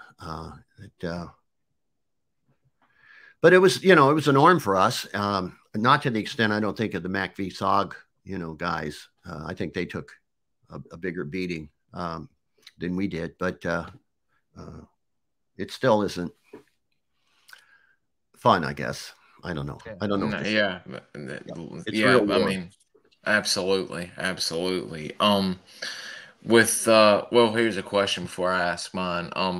Was the stoner around at that time? Andy mentioned and Rabbi mentioned that they tested the stoner, I think in 68 or maybe 67. What was it around in your time period? Boy, I recognize the name, but I can't even tell you what it was. The Navy SEAL machine gun. The Force Recon tested it first, and evidently they wanted the SEALs to have it, so they took them from y'all and threw them down south to the SEAL teams. Yeah, it was. I believe that, and I recognize the name, but I don't know. I have no. We had a few Swiss. It depended on who your CO was, and probably that depended on who his CO was. There were times when we were taking with one CO, we were taking out weapons of our choice. Not that we had a wide choice. We didn't have what MACV SOG had, like whole army. Oh yeah, we had more of a limited choice. Swedish K, I think that's what they were called. Frenchie carried one. When I first got there, I took out a sawed-off M14 on one patrol. The biggest problem with the M14s, two problems: the weight. But they're also so long, and you're going through heavy brush a lot. And it's much easier to take a shorter weapon through heavy brush than it is a long weapon. But they had real knockdown power. It seems like y'all's with the 50% higher, just the weight of the ammunition and the gun itself. Yeah, I mean, y'all rocking the 14s and then the 16s, and when y'all could get car 15s from SF guys or Air Force guys, but it seems like y'all, and I can see why, y'all loved the M14, and it was about to the point where they had to force them out of y'all's hands because y'all loved them so much. Yeah, no, it's a great weapon, as was, I think, the M1. Not that I ever used it in combat, but the 14 I took out, I never fired at that patrol, and also I had the radio, so a lot of times, you're not having a receiver and a rifle. It wasn't much of a fit. And technically, we carry a pistol. That was part of the as a radio. What did you carry, a 1911 45 or? I did sometimes. I had a 357 revolver. You're young, and you look like a cowboy. It looked like a cowboy. Hand cannon out there. Yeah, and the problem with that is that they have that, I don't know what it's called, but the handle has a curve to it, and the kickback was so much you'd fire that thing once and it would just roll up in your hand, no matter how strong you thought you were. Whereas the square shape of like the 1911 A1, it wouldn't roll in your hand, even though it had about the same kickback. Maybe that 357 had higher kickback. I took it out a few times and it was just, I never used it, and where'd you go buy ammo? I only had a limited amount of ammo. But I thought, I grew up in cowboy movies and I thought that was the thing to do, I guess. I bought it from John Godwin. I gave him, I don't know, $10 or $20 for it. I don't remember. And then I couldn't even sell it when I left. And I think I'm pretty sure I gave it to Artie Hubner. And Artie accidentally shot himself with it. Oh God. Yeah, he got a serious, what they call a spiral fracture. And he was goofing around with the gun, and we had that, we had a corpsman killed in the rear. Two guys were, messing around. It happened. It happened certainly more than would ever be written down any place statistically. Because if you're the CO or the gunny sergeant, you want to ride home to mom and dad. Well, Johnny was accidentally killed by one of his buddies. And Um, that happened in SOG at the club. Guys would come in and even SOG guys that had been there a while were messing around with the Swedish K, and it's got that open bolt, and he happened to bump it or drop it, and it yeah, put about 14 in there, 14 in the wall before they could do anything about it. Guy got hit in the ass cheek and one in the leg, and thank God nothing more serious than that. But yeah, um, yep, yeah. I we've think probably in Vietnam, accidental deaths could have been 30% or 40, or friendly fire, I should say. There mhm. was artillery. Little Murph, who I train with. I do want to say something about that group that I train with in Fifth Force. As far as I know, there's no way without a huge amount of effort, and even with the effort, it may not be possible to track the records. Most of the guys I train with, I'm going to say 100 guys. You saw that picture, right? It's easy to say there were 100 guys there. 85 total, Okay. not counting the officers and everybody not pictured. Okay. Well, the majority of those guys ended up in First Force, and Bobby Buddha, David Mm. Thompson, Jim McKee, who Andy talks about in his book, Sickley's, Dorset, Joe Lyons, who was we had bunks next to one another. We used to go on R&R with Joe all the time. I bought his MGA when he got orders to Vietnam. He was KIA in First Force and a Silver Star winner. I'm still in touch with his daughter. He was one of the few guys that had children. He had a daughter. And Kim Piam, who's a good friend. Of course, now she's not a young woman anymore. Lee Phillips, Tiny Innebrad, on and on. I mean, so many of these guys, and Joe, and is that, put my glasses back on? That's Bob Buddha. I don't know who the guy Oh yeah, with that's him is. Buddha. No, I don't know who that is on the right side, but that's definitely Bobby Buddha. He and I were in the same training platoon. So I knew Bobby very well. It In the sounds like he States. was quite the Marine as well. Oh, yeah, he was, and so was Jim McKee, and David Thompson. David Oh, Thompson, yeah. I think, took over Killer Kane. I think the team name may have changed, but It went to Swift Scout after that because it yeah, had gotten so yeah. much And heat. Larry Quigley was in that. He Trying to was, get Larry on. He's sick at the moment, Mr. Larry. If you're watching, I yeah. hope Hi, you're Larry. feeling better. Well, We're trying to he get was in him on that and incident when Ted happened. oh God. They went through First Force, probably First Recon Battalion. I'm not sure, but I know they went through First Force and said, "Get your gear. We got a big incident." And some six spies came up, and a bunch of Force Recon Marines got on the back of six spies and went, up to Way, poorly equipped for that job because that's not the job we normally did. So they took bush gear. Larry ended up shot, laying in Oh, yeah. the open because they couldn't get to him, and he's lucky he didn't bleed out. The South Vietnamese sat there and watched them being attacked. He sent me a lot of photos from that, Yeah, and he finally got out of harm's way and he called in artillery and just blew. I mean, he's got a picture of the block before and then right after yeah. artillery comes in and they just leveled that. All of them are lucky that they did not. More people weren't seriously injured on that I think Doc incident. Hilgendorf may have been in on that, who was our corpsman in Fifth Force. Doc also, as far as we know, is the only corpsman to bring home the Iron Mike from jump school and come in first in scuba school. And Wow. I was lucky enough to interview him. He was also the only guy in Fifth Force that was also from Iowa. So Al Mervin, he was on that six by with with Quigley and they went up there. I think Lee Phillips was. Lee's deceased now. I guess what I wanted to say about that group is that if records could be from just like reunions and stories, I mean, it's like almost everybody had a Purple Heart and a Bronze Star at least.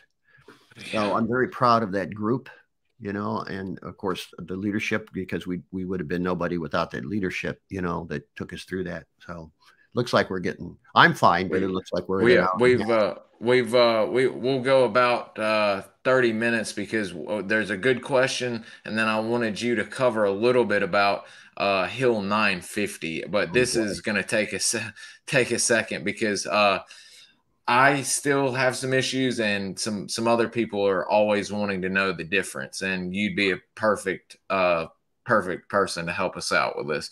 What are the difference between force and battalion recon? Well, we went over that earlier. Basically, in theory, there's theory and then there's a reality of Vietnam, right? Vietnam was a certain kind of a battlefield. We essentially ran the same patrols in recon force and recon battalion, with exceptions. For me, in '68, we had switched to 4-man patrols, and that's all we ran. And they're called keyhole. In short, force recon is further out. We're trained to go further out into enemy territory than recon battalion is. That's in theory. In Vietnam, we patrolled the same areas, and the guys who were further out were MACV SOG. You know, they were out there, and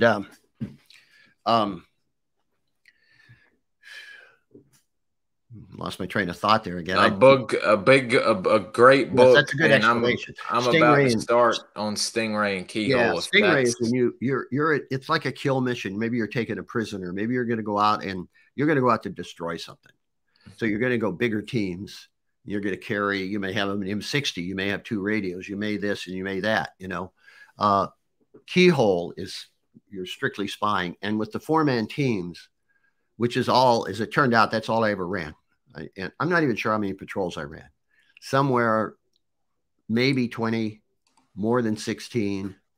There's no our records are lost for that time. Third Force, nobody can find our records, and so I can't go back and look. And I didn't keep a notebook while I was there, so it was all in my memory.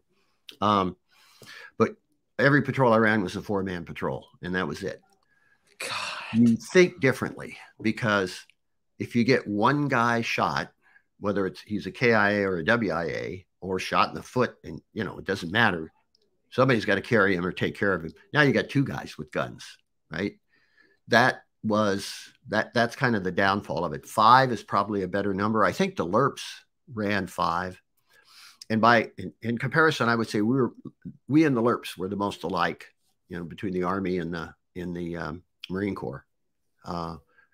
And we went to a lot of our guys went to Recondo school in the Trang. Lamontagne did, and Schilla and Neary, and I don't even know. It started in the fall of '68, as far as I know.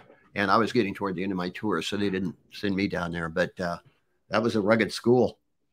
You know, it's serious business down there. So in '68, and this hasn't been written about. There's no book about it. It's different. You're out there with 4 guys. You've got to be more cautious, period. We actually had, if anything, a little bit less KIAs and WIAs.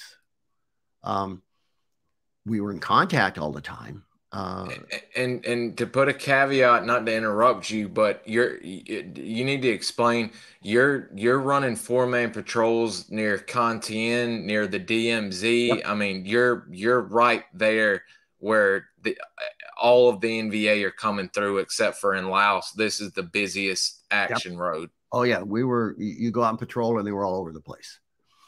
The footprint of a 4-man, you have to. This is the way I believe that it literally works. You got 4 guys, you got 8. 8 is more than twice as many as 4. It's probably 3 times as many.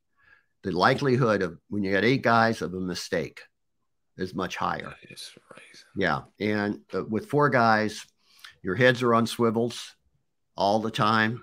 You're hyper aware of the fact you may be in an artillery shadow. Now, how am I going to move? I'm in an artillery shadow, meaning you're on the side of a hill, or we didn't have artillery coverage 100% up there, maybe 50%. And the shadows were generally, you're right on the other side of a mountain. And, you know, artillery is, well, of course, naval gunfire is flat, and that's even worse because you can't shoot at all on the other side of a hill with the 155s, and the 175 shot a lot flatter. But yeah, there are a lot of spots out there where you didn't have artillery coverage. And then, well, what's the range? So if you're 7 miles away from a 105, that's the end of its range. How much are its barrels worn? And this we would get that in our briefing. Okay, you're going to be out here. You're going to be 7 miles away from this 105 battery that's going to fire for you. Their barrels are worn, which means they're inaccurate at And seven that's the miles. difference between 25 and 30 feet. And Yep. that's very dangerous when Yep. four Marines are calling in artillery guys. That's right. Yeah. So yet you needed to know all that kind of stuff. And yeah, so it was a different way of thinking, but you're still out there and you're still reconning, and we still had NBA, we'd get in the brush at the side of a trail, and it was common that they'd be walking past you. Probably what we didn't do as much as they did with bigger teams. If you saw two guys diddy bopping down a trail, you probably just let them go. Mm-hmm. You probably didn't engage because they could be point for a team. Company. Yeah, company. And they're all over out there anyway. The Ho Chi Minh Trail is like this net. You know, it's all these little trails. And when you think about it, first of all, you're going through terrain that lends itself. I mean, you go to a mountain river, it just doesn't go straight. It's going like this, right? The easiest path. So you're doing the same thing on these trails. You're following the easiest path. Plus, it's easier to see from the sky, from a recon bird flying over. There's a straight line there, you see the pattern. Whereas if it's random, you don't see it. So it made a lot of sense. So you had all these little intersecting trails, and they're all over the place. And, you know, now if you saw two guys and one of them was carrying a big something in his rucksack that looked like it wasn't hand grenades, meaning it was probably payroll or some kind of documentation, then you might shoot those guys, you know, to get the stuff, and we had I'm not going to mention names here, but we had a team where they did just that. They saw two NBA, the women dressed just like the men when there were women out there. They shot them, went down to the bodies. The woman, one of them was a woman. They had no idea, that one of the guys had just killed a woman. She was part of her, it's been described to me, but part of her head was gone, but she was still alive. She was looking with her other eye that was still there. And then she, passed away. And they found out going through her papers, she was a doctor. And the guy that shot her, they say was never the same after that. And I've heard of that story, and the guy, not to interrupt you again, that's rude, but to give the viewers a little more instance, because I'll get comments and all of this. And just for the record, guys, if y'all don't like watching vets share their stories and their histories, you don't have to watch it. You don't have to comment on the Instagram page saying nasty stuff, which I get out of here. But you don't have to watch. But for what I've been told from speaking to men, that she was very not elusive, but she was trying to blend in as best she could, being with men, and it looked to the guy that she was a he, and he had important documents, and he took the shot, only to come when he took the coolie hat off, long hair fell out, and so he was not there to shoot a woman, on the trail. So to clear that up for viewers, not to take the steam out of your story there. Yeah, taking a prisoner was a big deal. Now with 4-man teams, you didn't try.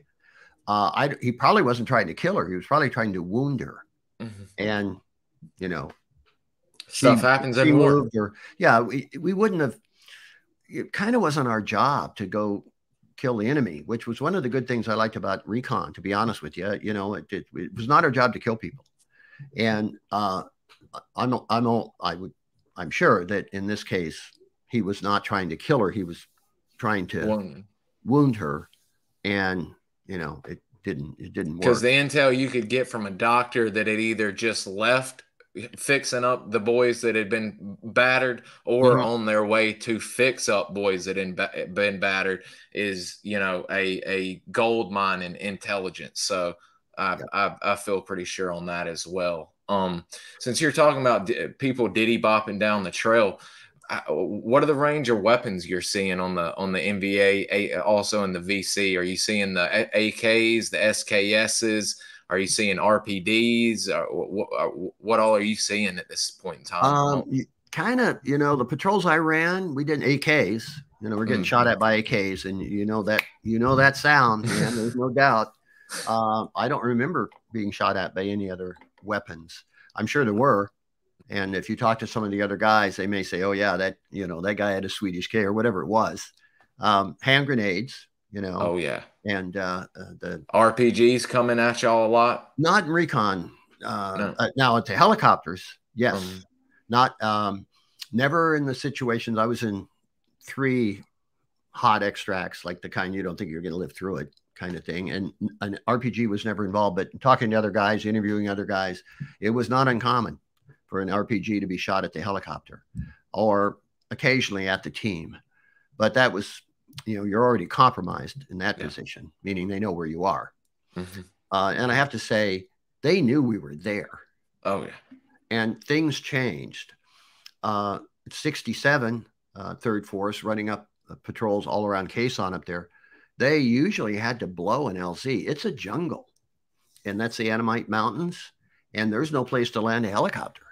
When you get land in the middle of a river, well, you can't do that. The team jumps off, and you don't even know how deep the water is. And it was intense. Jungles are intense, and so they would blow an LZ. They'd have a Phantom come in and blow off a mountaintop, and then the next day they'd come out. Well, then the NVA catches on. Well, it's probably a recon team. Let's send, because they're staying low, where the triple canopy is. When you get up on the mountaintops, they'd be mountaintops like, well, I was on 950. That's meters. That's 3,000 feet. Pretty rugged terrain, steep. A lot of really steep terrain up there.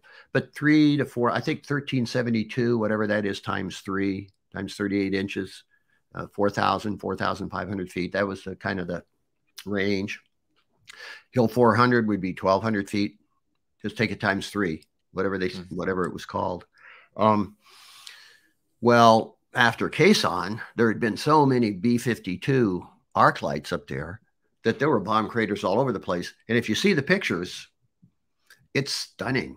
I mean, they defoliate an area, and so we didn't, I never went on patrol where we had to blow it up an LZ, and then of course, in 67, toward the end of the year, the NBA figured this out, and they've also figured out when the team wants to get out, they got to blow an LZ, and they're probably going to try to get back to that one, and they might be there waiting for them. Oh yeah. And then by 68, they'd started to develop anti-recon teams who would just go out there and they'd wait around these LZs. And I got a lot of stories about that from the, I was on a patrol. It was 7 minutes, maybe. We were on the ground. As soon as the helicopters were out of sight, they opened up on us.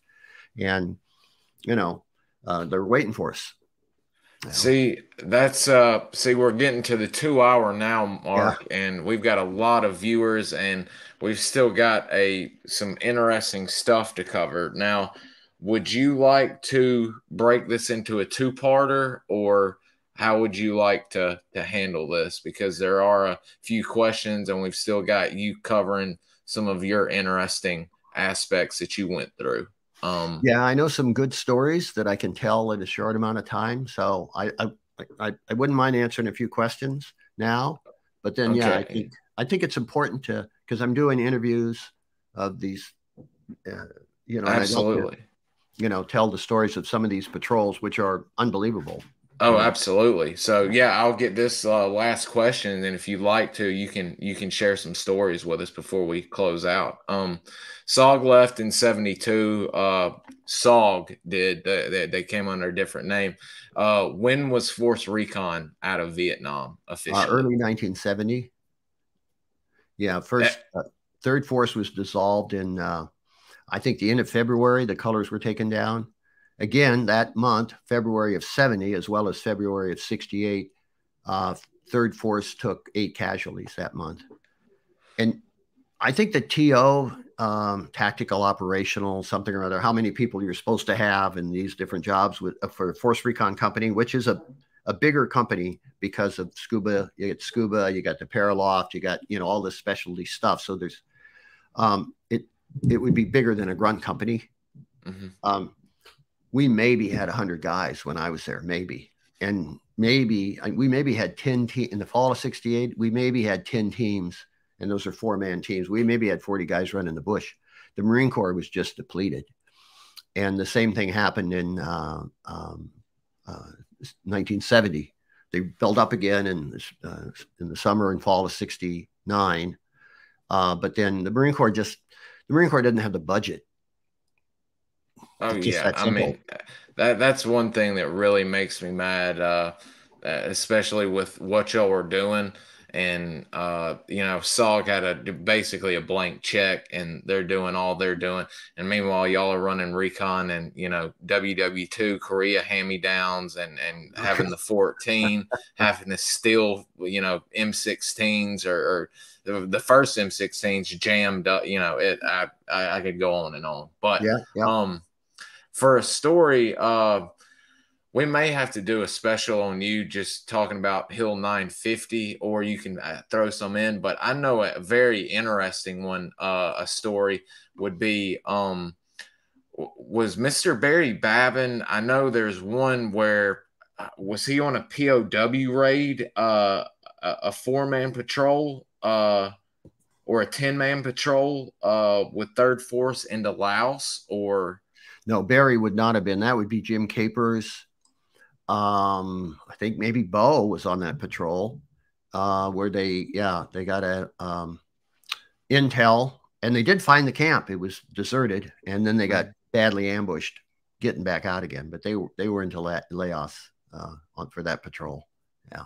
Okay. Oh, Barry's team was Tim LaMontagne, Steve Falstrom, Richard Yes, that was Wiley, Squirrel Bush. That was, and again, surrounded I by have them interviewed, 1,000. and they are in. We put in to Headquarters Marine Corps 2019 for 3 Silver Stars and a Bronze Star for that patrol, and 47 pages of documentation. And we're still waiting to hear back. That division of the Marine Corps, of course, it's underfunded. and they, with COVID, and then their building flooded last winter in one of these big rainstorms, and they fortunately did not lose all the records, but they had to, for 3 months they were operating out of, I don't know, dog houses. I'm not sure what they were doing, but good people trying hard to get their job done. And so we're still waiting to hear back from that. But and that's another story.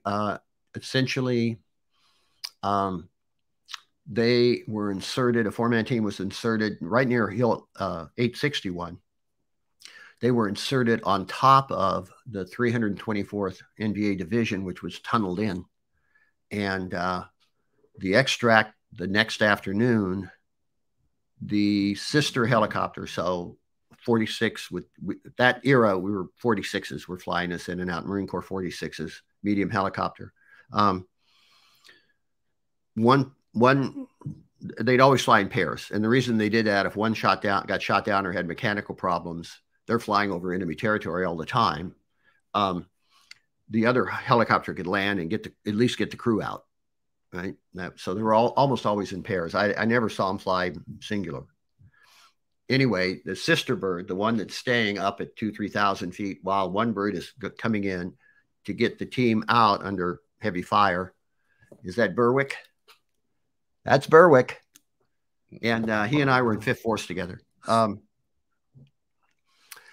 The pilot, during the hot extraction, yelled out something like, it was dusk, so you could see tracers. And he yelled out something like, "My God, there must be 1,000 muzzle flashes." Probably wasn't, but there could have realistically been 400 or 500 NVA, shooting.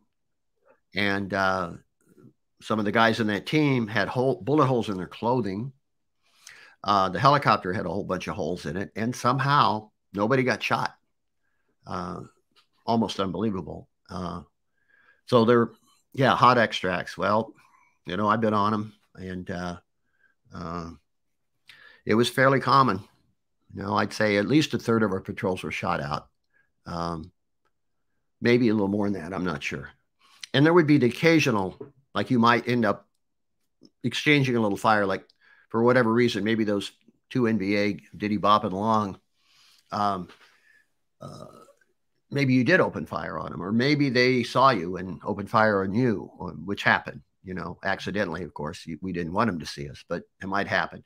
But if it was something like that, we'd break engagement and run and disengage. And it's hard to understand, but if you're in a jungle, if you're 100 yards away from somebody, you might as well be halfway around the world.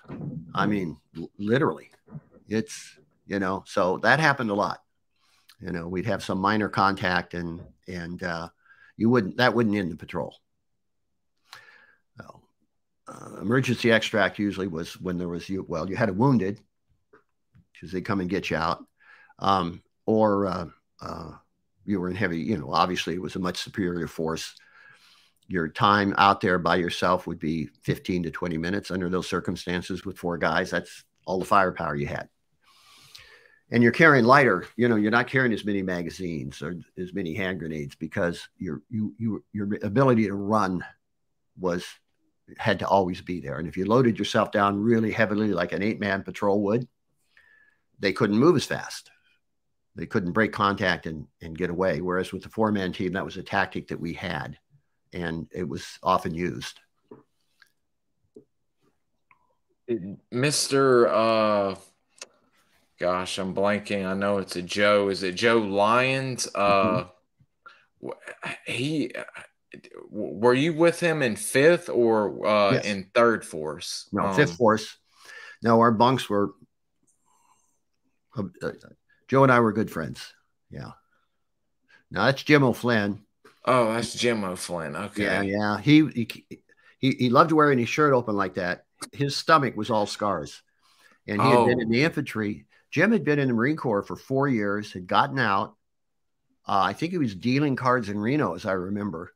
And that beret he has, he gave that to me when he left Vietnam, and I gave it to Nisley. I wish I would have kept it. Nothing against Nisley, but you know, I love Jim, and he had been hit, and one of the enemy rounds, the AK rounds, hit his magazines, and the bullets inside his magazines exploded. So he was out about, I think, 6 weeks. He had a colostomy, but mostly the scars were superficial. They had not penetrated, you know, his peritoneal, whatever it is. So he was proud of the fact. He looked like he'd been cut apart and sewn back together by a really bad doctor. Good Lord. And, what a tough young man. He came into Force Recon. And when I came down from 950, I was assigned to his team. And all those guys are dead except Alexis Perry, who's a good friend. And there's a very interesting guy. He won't talk much, but his dad was an international war correspondent, famous war correspondent, and ran with Hemingway in that crowd. And it's a whole, you know, his dad was a Russian Jew, and when the Bolsheviks hit St. Petersburg, and they fled, and the 12-year-old kid got separated from his family, which was not unusual in that, I guess, that train station at St. Petersburg. And he grew up with gangs of kids hiding from the Bolsheviks and stealing vegetables and sleeping in barn lofts, and wrote a number of books, and had a brief marriage and love affair with Fritchie's mom. We called him Fritchie. He didn't particularly like it, but he spoke French, and he's actually not French. He's Belgium, and after Vietnam, Frenchie ran like 60 patrols. He was there for 2 full tours, and he knows all about Alex Lee and that group. And Doc Norton's first patrol, Frenchie was on it. When he was, just new in company in the summer of '69. Frenchie then went on to run an international skydiving school, because with his passport, he could go to Cuba or go to Russia or go to all these places that there might be, controversy with an American being able to get in and out of those countries. And he had, thousands of jumps. I don't know how many, 10,000, something like that. Good Lord. Wow. Yeah. Interesting guys. To say the least. Let's see here. There's a reunion photo of you. I've got a photo, but I'll save it for when we talk about 950. I think that's a reunion photo. Oh yeah, that's Terry Addis to the on the left in my picture. Jim Sandos with the mustache, Dwayne Neary, the short guy. That's me, and then Al Beerline. Beerline and Sandoz, who were both alive, they were on the patrol with, I think it was Michelle and Gunny Walsh, where they were up on a ridge line, which meant not as thick. It wasn't triple canopy. When you got up there, it's usually tree. It's always tree covered, but it's not as thick. And Sam, Jim Sandoz, he happened to see an enemy patrol, which was probably an anti-recon patrol based on its size. They were usually 12 to 15 guys, and you almost never saw them up in the ridge line. So they were up there for a reason. And they didn't have time to react. So there was a bush.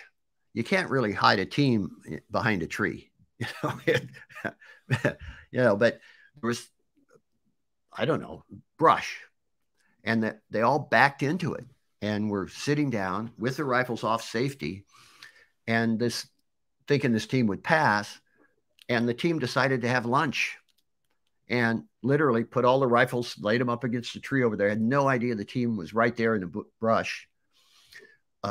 One of the guys sat on Sandoz's foot, sat on his foot, and started eating his lunch because he thought it was a, root of a tree. And another guy leaned up against Michelle's knee, again, thinking it was just a part of a tree. And the leader of the group, after all these men had started eating, and he was obviously well trained, and he had walked around and looked all around. Okay, it's safe now. I'm going to have my lunch. And he did as you might do if you're going to sit down. He facing into the brush, and then he would pivot around, a normal thing for a human being to do. And when there was Beerline's face right there, and he knew, and it's that you freeze for an instant, and Beerline opened fire, and these guys were not. They didn't have the rifles. They didn't know what was going on, and the team cut them up pretty bad, and then said, "We got to get out of here because there are going to be others coming." And we got a DD now. Yep. Well, again, I have this on interview. They started going one way, and they realized they had to call for an extraction, and I can't remember now the details of it, but for whatever reason, they had to go back by this spot. I think they were running one way, and they saw another NVA team coming up to respond to the gunfire because the sound of the 16s, they knew it wasn't, and so they had to turn back and run right past this scene and get extracted from that. But I think Beerline got a Bronze Star from that. That's one of the. I've heard some crazy SOG stories about people being tapped, but to be sat on eating lunch, that takes the cake for the closest and the scariest thing I've ever heard in my life. Those guys had to have some nerves of steel to wait that long to open up on them. Well, I think that's the point of the harsh physical training. That thing of you're there, and some guy just sat in your foot. And, when you took your rifle off safety and when you didn't was probably the most important tactic you had, or one of the top 10, no doubt, because if they're too close, they can hear it. And it's a dead giveaway. There's no sound like it. An AK comes off safety, has a different sound than an M16 coming off safety, and so, and then there's danger now when you stop and you're not moving. There's less danger of you accidentally pulling the trigger. When you're going through brush with your rifle, a branch could pull the trigger if you're off safety. So, being off safety was not, you didn't want to do it unless you had to. But when you had to anticipate and do it, not when they were within 20 yards of you, because they would hear it. And there was no way, it didn't matter how much you tried. Didn't matter how you held your tongue, move that little thing off safety. Click. Yeah. Not a problem the infantry ever had, right? They always knew where the infantry was. But it was a problem we had. You wish they would have put a piece of Teflon in there or something. Anything to muffle that would just echo throughout the jungle. Yeah. Well, we're almost at 2 hours and 10 minutes. Would you considering we could still have some stuff going, would you like to just make this a part 2 to where we can do a all Marine episode and then cover a little bit of the last part of your history in Vietnam?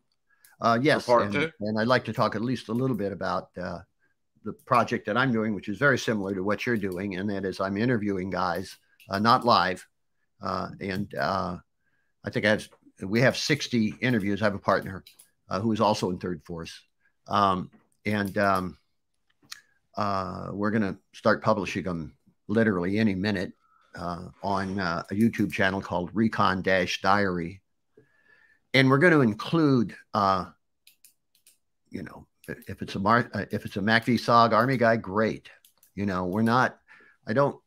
I remember reading. I'm not going to mention branches of the service, but you get these books, and it's, you know, you read the introduction, and that Special Forces group walks on water. Yeah. And it's the Oh best yeah. thing, and, you know, since sliced bread, and they're all wonderful and magnificent. And they never mention the other branches of the service, which is the real problem, frankly.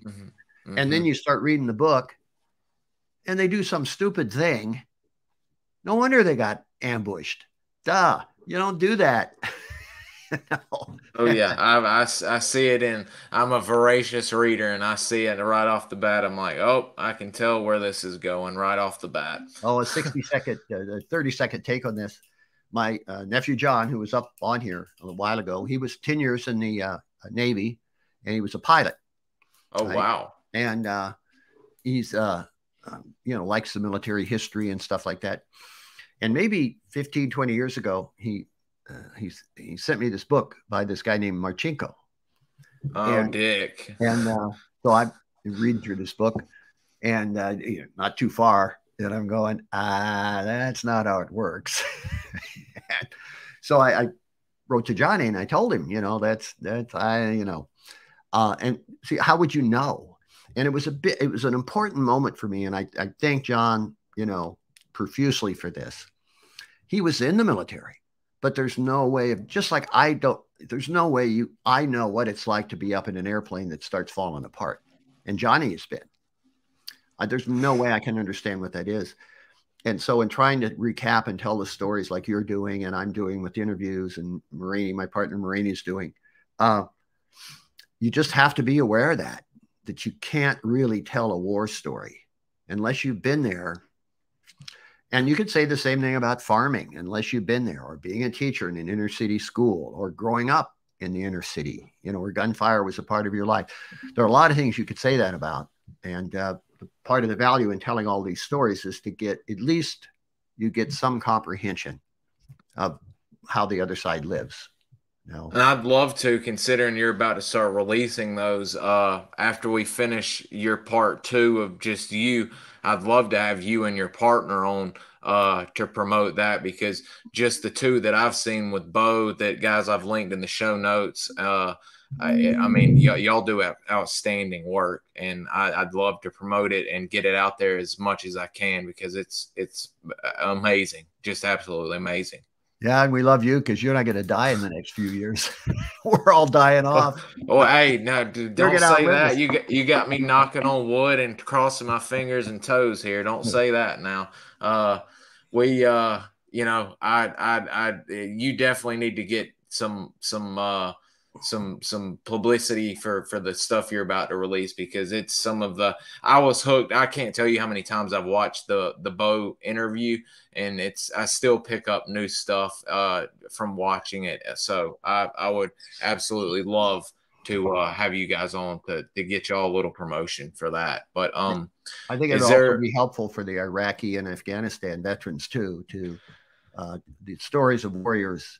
You know, if you're a warrior, it's you know, I'm really I'm concentrating on you guys while I can, because you guys, I hate to say it, are getting older. But I am gonna I've got some stuff in the work to interview some GWAT and even some Grenada and stuff like that veterans, and Mogadishu veterans. But I'm really trying to get as many Vietnam veterans as I can before I really start focusing on them. But I am going to be focusing on the current state, so to speak. But can I say something in closing? Absolutely. I just want to thank. I was writing a list here last night. Carl Malantes. Oh yes. Doc Norton. Ron Winter, who was in HMM 161. The helicopter stories are fabulous. Andy Finlayson, Tim O'Brien, who wrote The Things We Carried, Mike Archer was Khe Sanh veteran, Ken Rogers, who made these were infantry guys, who made the documentary Bravo about the siege at Khe Sanh. Larry Vetter, who was in 3rd Recon Battalion and wrote the book Never Without Heroes. And I'm going to forget some people here. John Plaster for his book, The SOG. And I'm sure I'm leaving out many, but, you know, I really deeply appreciate the work and effort these guys put in. It took years, hundreds and hundreds of hours of their time to do this. And, you know, I think, you know, the more people we can thank, the better. Absolutely. And I try and thank any author I have on, or anybody that's mentions any of the guests I have on, I promote.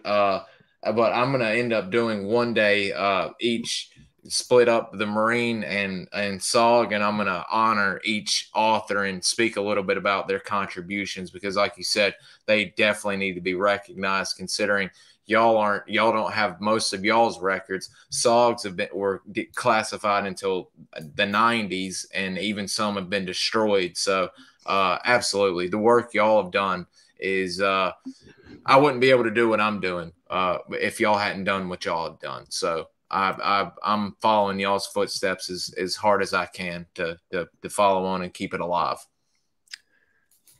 But that if maybe like I said, I'm clear the rest of October, other than when stuff pops up, and we'll stay in touch, and we'll get part 2 planned here for the next week or so, to where we can have you on to finish up and share some more of your stories. Well, Semper Fi. Semper Fi. And guys, y'all stay tuned. We'll have it up and ready next week sometime, and I'll keep you updated. But we want to thank you, Mr. Lou, for spending 2 hours with us today. It means a lot, and we're already looking forward to part 2. Thank you so much. Yes, sir. You have a good day, and Semper Fi. Let's see.